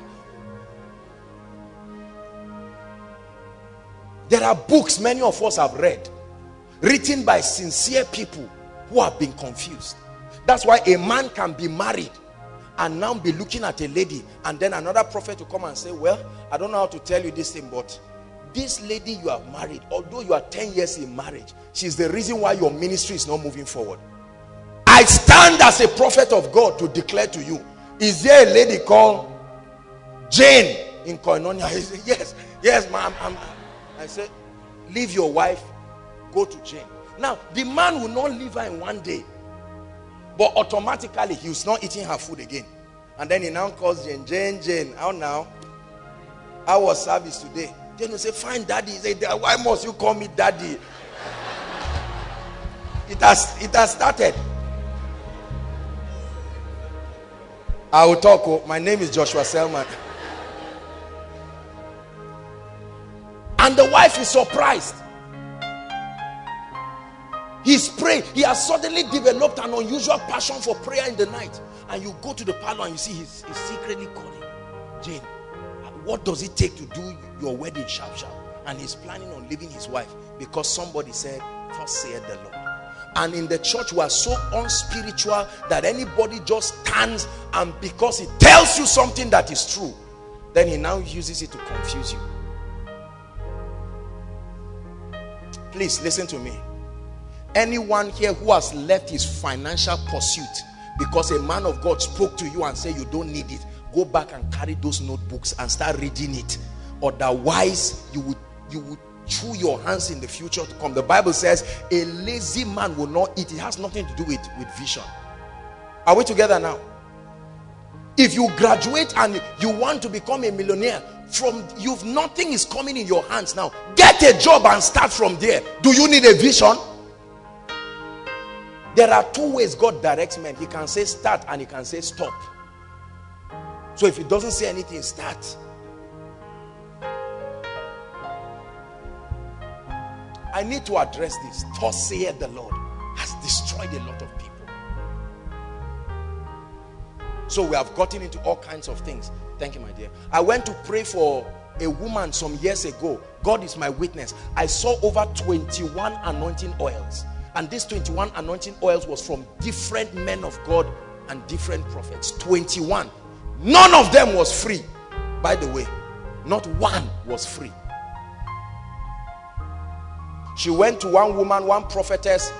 I was told that if you go to the woman's place, now I'm not criticizing, maybe the woman is listening to the message. Hallelujah. And then the woman said, you have to camp in her hostel. You must buy her water. You must eat only from her restaurant. Who does not know that's business skill? No. Don't threaten me with spirituality. Who does not know, if I have a ministry, wouldn't I want you to eat from my restaurant? It's a very sincere desire to generate revenue. Don't spiritualize it and make it look like if you eat my rice, there's the way that rice, this is it not Uncle Ben's or whatever, they brought it, they cook that rice, you spiritualize it and threaten people. There are members who cannot go and buy food in certain places because some men of God have supposedly put an embargo. Haba. You want to take your children to a good school, but the man of God has said, if it's not my school, except you are not under this ministry, and you are threatened, I set you free. I deliver you from that nonsense this night in the name of Jesus Christ.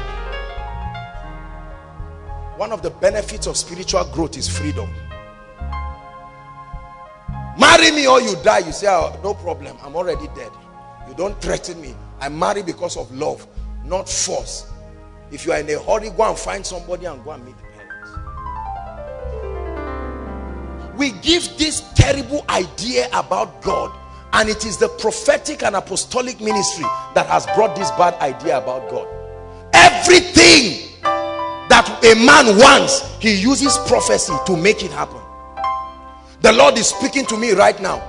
Everybody package 10,000. Come and drop it. Rub my shoes with it. It's a sign of speed. The speed I've experienced in 2 years of ministry. Carry that seed. Mr. Man, you need money. No problem. God designed a system to honor you. Don't tell lies and threaten the people. For when God speaks, there is grace for performance. There are many angry people. You see them remove the envelope and they are just walking to the man of God with anger. They get there and they just kneel down and just drop the tea and say, pray for me. Many members are angry, and I foresee a revolt if we don't change. Because as TV ministry is exposing people right now, a day will come, Koinonia is going on air, and more people will hear these truths. And when it happens, people will say, Pastor, my money. Because all that long story, you have been threatening me.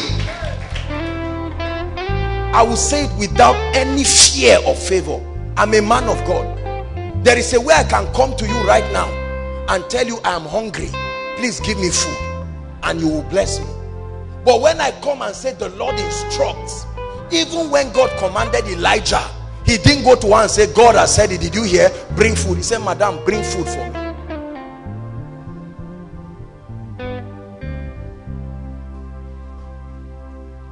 Thus saith the Lord. People have mortgaged their vehicles. They carried their jeeps and gave a man of God because he said, God said bring it. God is not an idiot. Now don't get me wrong, there are times that those kinds of instructions will come. I can't tell you how many times God has made a demand of my resources, demand of any and everything. However, anything that is not done by love, brothers and sisters, is sin. Don't let any man threaten you to marry him in the name of prophecy. Don't let any man threaten you. The worst one is becoming part of a church because of prophecy. So like all these guys now serving the Lord, the day now they are ready to go and start their ministries or do something, the man of God now stands and says, if any of you leaves this assembly, except I'm not a man of God, there is a curse upon you. Nonsense. There's no such thing as that. Except if they believe it, they'll go and die as a result of lack of carelessness and preparation, not because of insecurity expressed in a threat.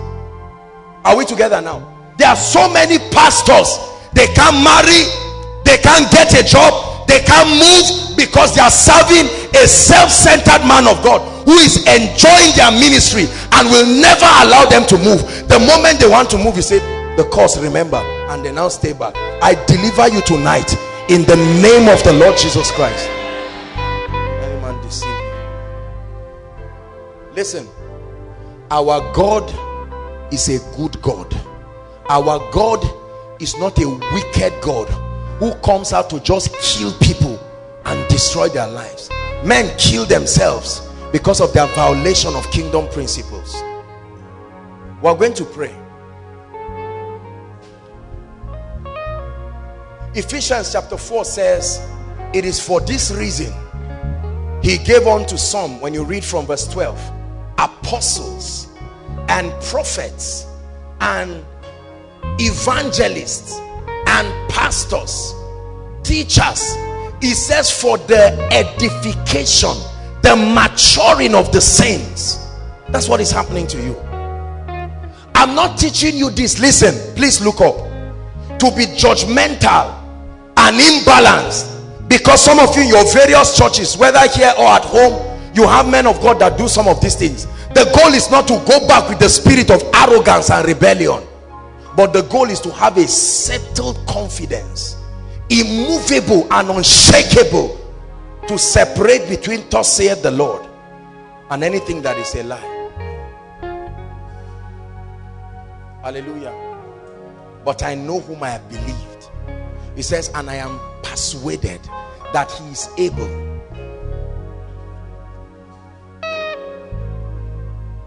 So number one, I spoke about the fact that God is always in the church. I'm doing a review. Everyone say, God is always in the church. Yes. Regardless of the imperfections, God is always in the church. When you go to church, look for God. Don't look for doctrines. When you go to church, look for God. Don't look for dress code. When you go to church, look for God, not a man's ability to speak good English or otherwise. Not a man's ability to gather degrees and then you use that to mean, oh, this guy knows what he's saying. No. When you go to church, don't go around looking for mundane things. Go to church looking for the one who is in the middle of the lampstands. Bypass the mistakes, bypass the arrogance, bypass the flesh, and find God. If you search for him, you will find him in every church, because he's there.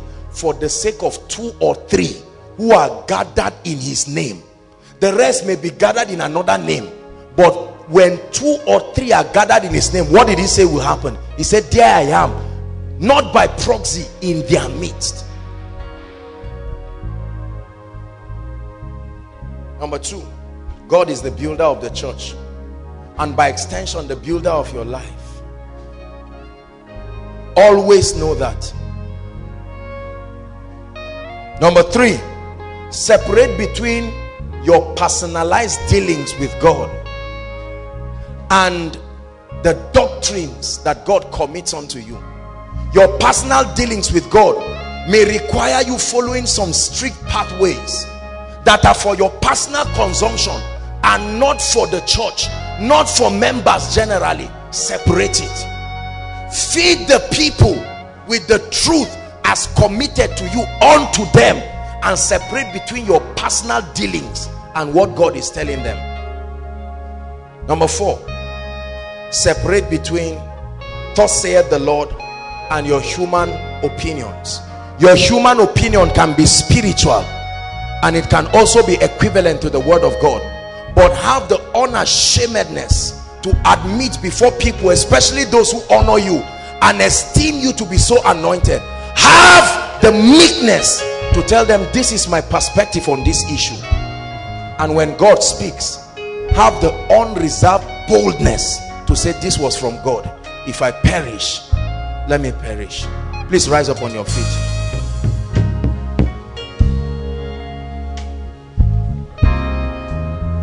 Hallelujah. We're going to pray. I'd like you to please participate in the prayer.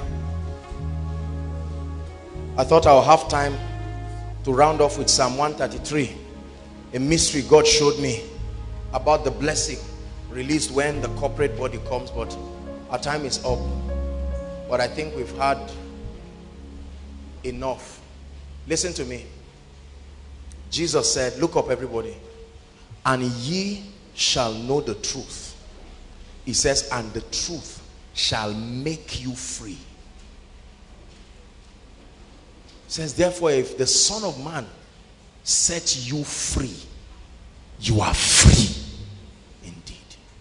Many of us have been saved, but we are not free because of these things. And we are in our way contributing to destroying the body of Christ with these points that I've shared. Pride, claiming everything that is done is from you, or criticizing ministries. You call a ministry and say, this ministry, they are not anointed. They don't even have rhema. There's no revelation in this ministry. There are books God wants you to read, and you feel I've left this man far. Papa Iya Deboye comes for a crusade, and you cannot attend because you think my level of revelation is far exceeding this thing. This man is going to be teaching us as if we are in nursery school.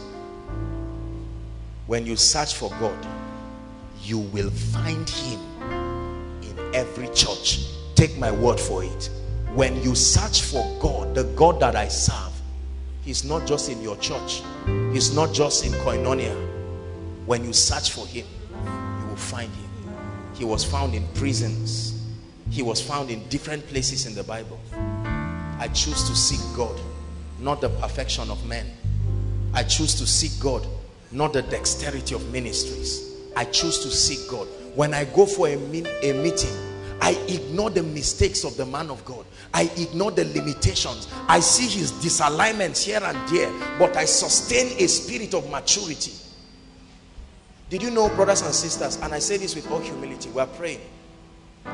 I've had the privilege to be called by different people, and they have spoken to me about men of God and their limitations. I think I was sharing with you, was it some weeks ago? One of them was one very great man of God, and you know, some people called me to say certain things that I cannot even begin to say here, and they were true, they were not a lie.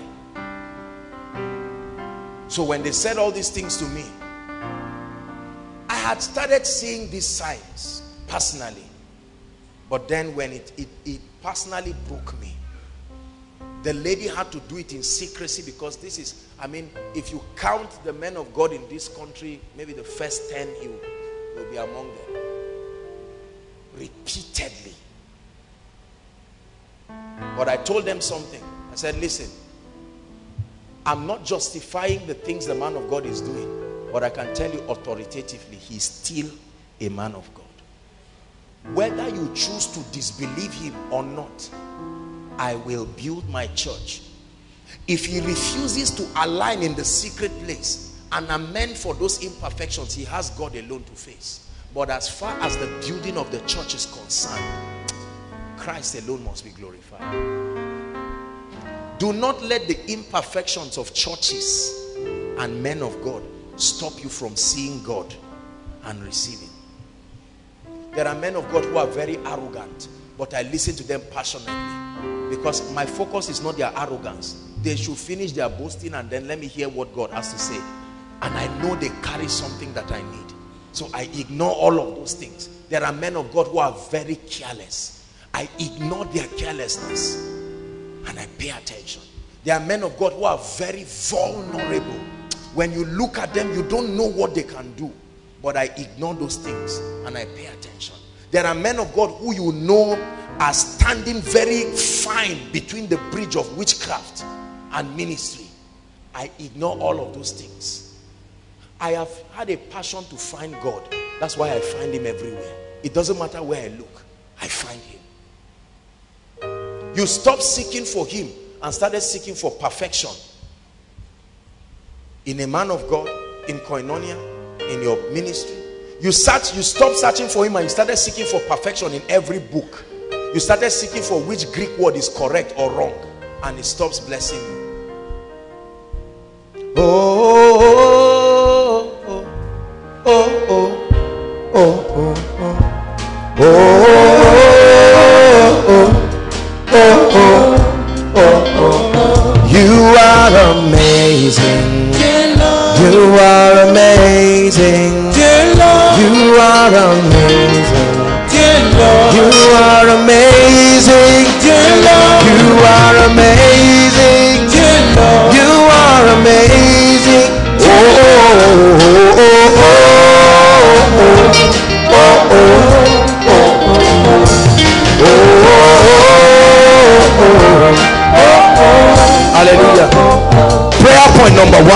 I'd like you to pray and say, Lord, help me that everywhere I go in the body of Christ, let me search for Jesus, not perfection. Lift your voice and pray. A seeker of Jesus, not perfection. A seeker of Jesus. Men may be imperfect. Men may not have the excellence you are looking for. They may not have the organization you are looking for. But can you find Jesus in your church? Can you find Jesus in your pastor? Can you find Jesus in the church in Zaria?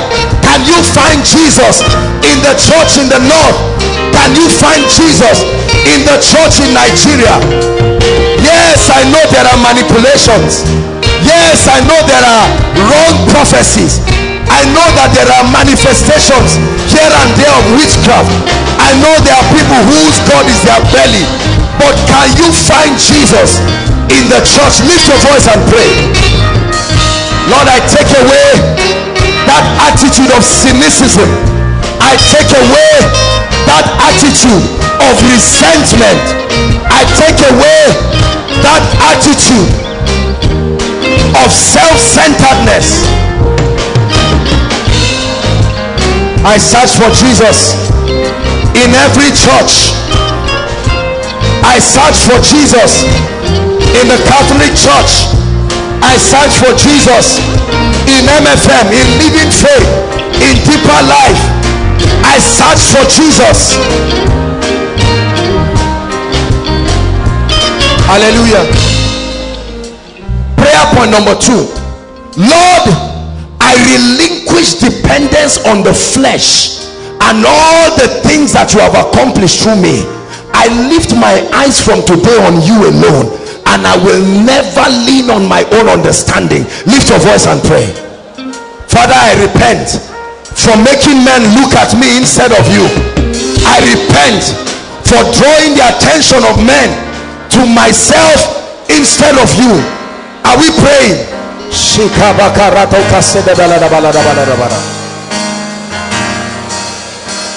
Pray. Lord, I've not used my beauty to direct men to the king. I've not used my prosperity to direct men to the king. I have a passion for being celebrated to a default, to a point where I don't care if my king is exalted or not. Lift your voice and pray.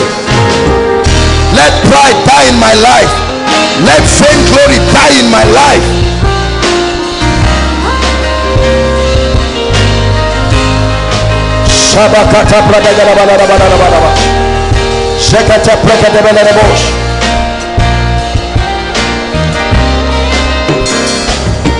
Hallelujah.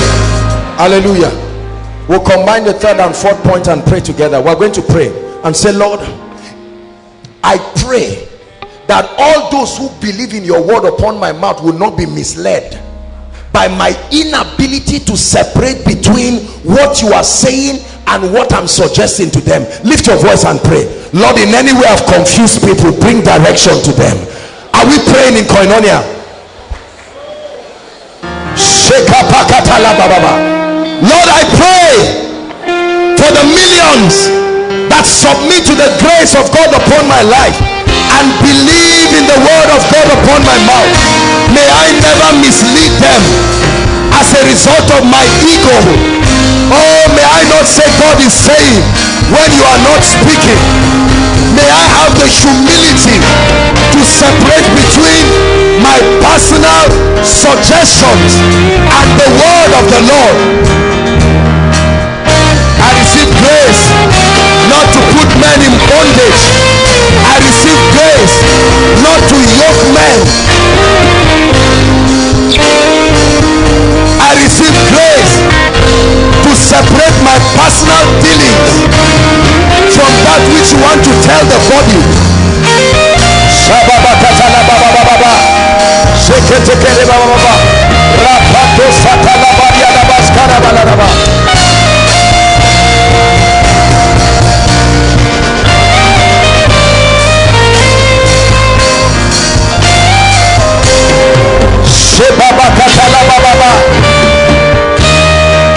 I Hallelujah.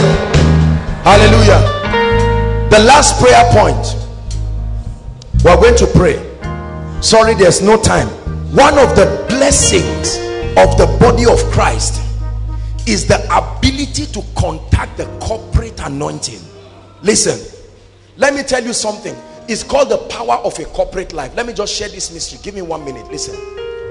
If there is a dimension that I need to step into a new level of prosperity or grace, but because of my personal dealings with God, I have not yet learned how to align with the Holy Spirit so that I can make that possibility at work in my life. I can take advantage of a Jimmy's yieldedness and enter that dimension. Are we together now?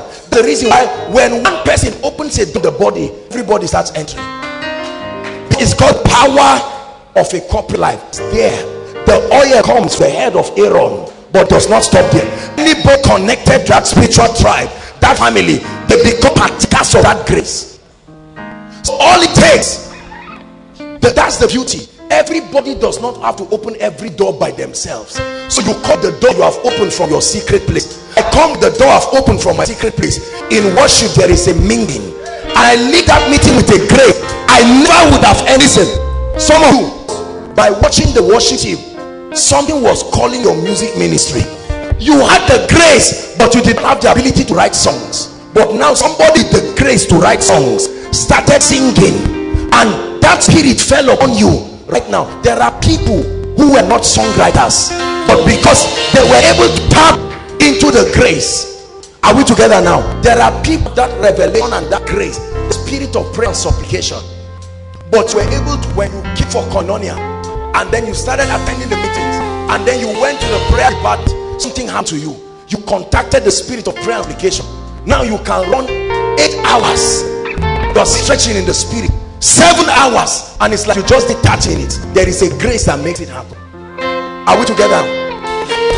You can begin to from in the night and pray till 12 in the afternoon, and it does not tell, because the power of the corporate anointing has come up. There are people who do not have the appetite for excellence. They do not even have the recognition of it. But once you come to a mystery, all of a sudden as a pastor, you start noticing. And in koinonia, nobody said it's now time for offering, and then people clap and you say, wow, there can be a way. You are not just seeing, there is a spirit behind it, and that spirit comes upon you, and all of a sudden you find out that it begins to affect the area of your life. The day you organize a meeting, you will see yourself reproducing koinonia.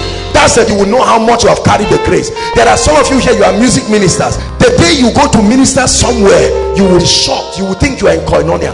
All of a sudden you will see graces. That's what happened to a lot of pastors. Some of them just visited, they just came and sat down. I didn't even prophesy to them. They just got up and went back to their meetings, and they were surprised. Listen, let me tell you the shocking thing. When they went to when they came for koinonia, their keyboardists did not follow them. Are we together? Their leaders did not follow them, but because of the anointing they came with, all their leaders started behaving the way the leaders behave in that ministry. It's an anointing. It's called the power of a corporate life. You enter into realms that your personal alignment would not have afforded you to enter, on the strength of unity. I'd like us to pray tonight, as I just pray for us quickly. I'd like you to say, Lord, every grace that I need, but my personal alignment has not been able to bring me into, and it's available in this house, I open up my spirit to receive it. Lift your voice and pray. Pray, pray, pray. You're a prayer warrior, but you are poor. It means there is a grace. There is a grace that is yet to come upon your life. You are anointed, but there are no members. There is a grace that you need. You are prosperous, but you don't pray. There is a grace that you need. You are anointed, but there's no speed in your life. Oh, pray, come on. What grace is lacking in my life and is available? What grace is lacking in my life? Pray, we're rounding up.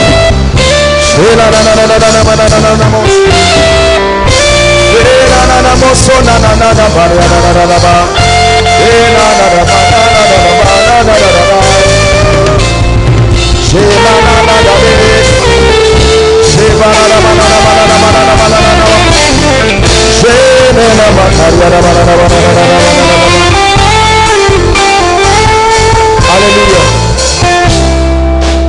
Hallelujah. I'll just leave the impartation for next week. Please don't miss next week's meeting. Before I come up, we're going to have a session, like a panel, 4 people. We're going to be discussing very serious matters of the kingdom. A panel, 4 people, having some deep questions about our walk with the spirit. Dimensions. We'll touch on 4 areas: spiritual growth, finances, family life, and leadership. We're going to touch on these 4 areas. Please don't miss it. Hallelujah. We're going to sit down and have people discuss epochal dimensions. This is not teaching. This is not teaching. We're going to give people an opportunity for God to just correct things, and after that I'll minister. If I'm to do an impartation now, our time will go. However, please, I want you to pray and say, Father, whatever is not working in my life, but I have seen another person in Koinonia working in it, that grace, I open up that it must come upon my life right now. Please pray.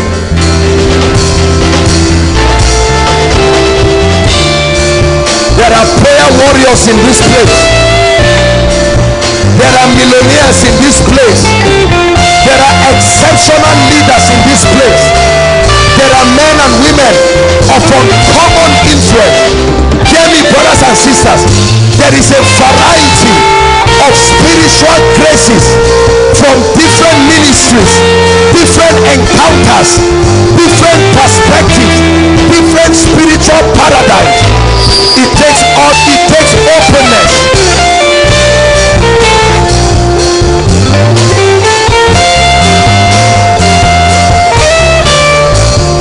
Hallelujah.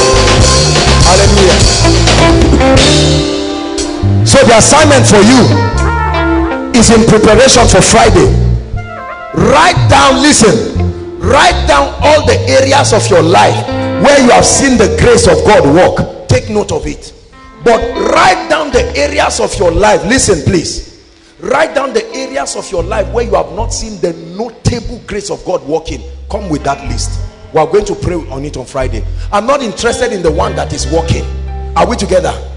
That's why you think certain men of God are fake, because they are the only ones carrying certain levels of graces, and it's not supposed to be. If you are a prayer warrior and you are broke, it's because there is a grace you have not received. Are we together? If you are a business person who does not pray, there is a grace you have ignored. So the body of Christ gives us an opportunity to step into anointings. Brothers and sisters, you will never prosper in an area where the grace is not available. It's not the issue of trying. Please write it down. Oh, in my finances, I'm a millionaire. This is already done. In my prayer life, God is helping me. I'm doing very well. But in my word life, I think there's a problem. In the area of character, I think something is wrong. Or I do well, but everything I do does not work. I try to call people into anything and they don't come. There is a grace for influence that you don't have. Write it down with your heart open. We are going to flog it out here on Friday.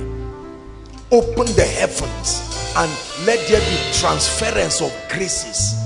Transference. And you will go out. There were things in my life years ago were not in my life. I know they were not in my life, and I knew the day they came. There are things right now, they are not yet in my life, and I'm pursuing them with every openness of heart and spirit, and I know they will come and they will land in my life.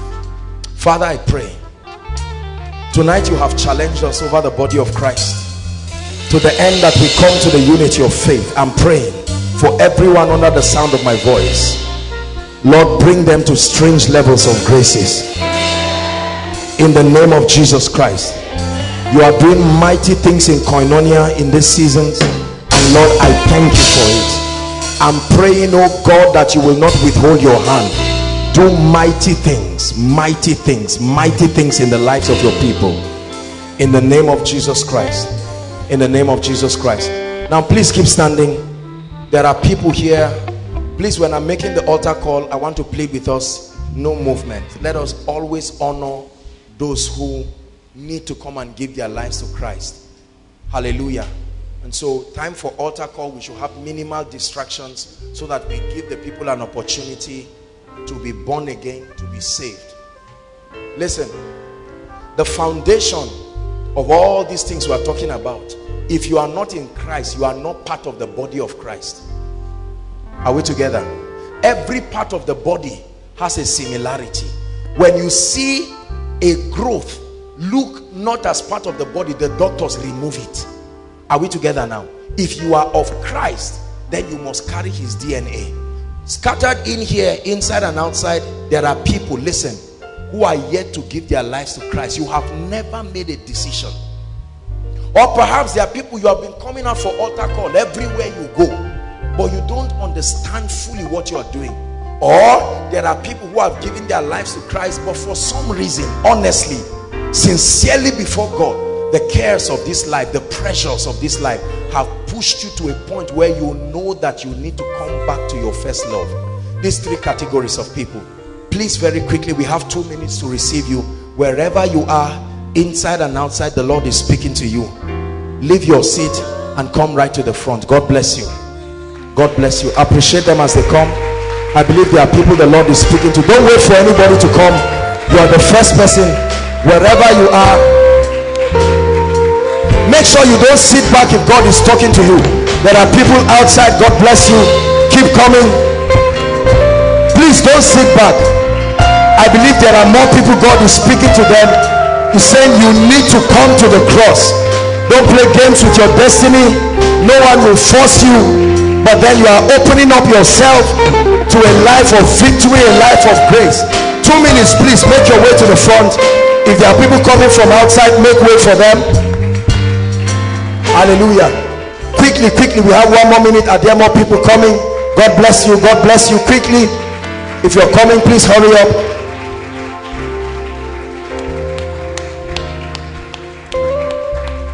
Let's stretch our hands towards them and pray for them. If there's anyone joining them, you join quickly as we pray. Look at me, all of you in front. Please look at me. I'm going to lead you into this prayer. God bless you, my brother. Look at me, please. Gentlemen, can you look at me just in 1 minute? I want to pray for you. A darling lady wants to join. Come and join, my dear. Don't feel bad. Thank you for making this decision. This is a decision unto the Lord. God bless you, sir. Thank you so much, sir. Thank you so much. Hallelujah. Lift your right hand and say after me from the depth of your heart, dear Lord Jesus, I love you with all my heart, and I believe you died for me. You shed your blood for my sin. I ask you to come into my heart, be my Lord, be my Savior.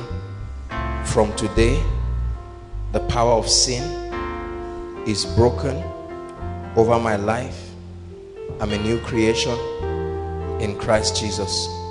I receive the power to live a victorious life in the name of Jesus. Let me pray for you. Father, I stretch my hands over your people. I pray in the name of Jesus Christ that this decision will mark a new season in their lives. In the name of Jesus Christ. Every weight of the flesh and everything that destroys your passion for God, we arrest right now in the name of Jesus. Let this begin a journey that will never end. In the name of Jesus. Thank you so much for this great decision. I'd like you to please rise and follow the gentleman waving his hands. They'll welcome you more warmly on our behalf. Then they'll have details. Bless you. Hallelujah. Dearly beloved, I hope you were blessed by this message.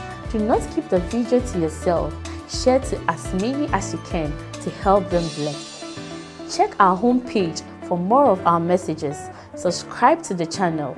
Comment on it, like it. See you on our next video. Bye.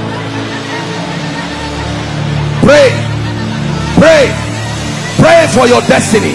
Salaskade bashkana kata branda katekatos. Kete branda kata pakotos koto brekete lekata. the phase of development.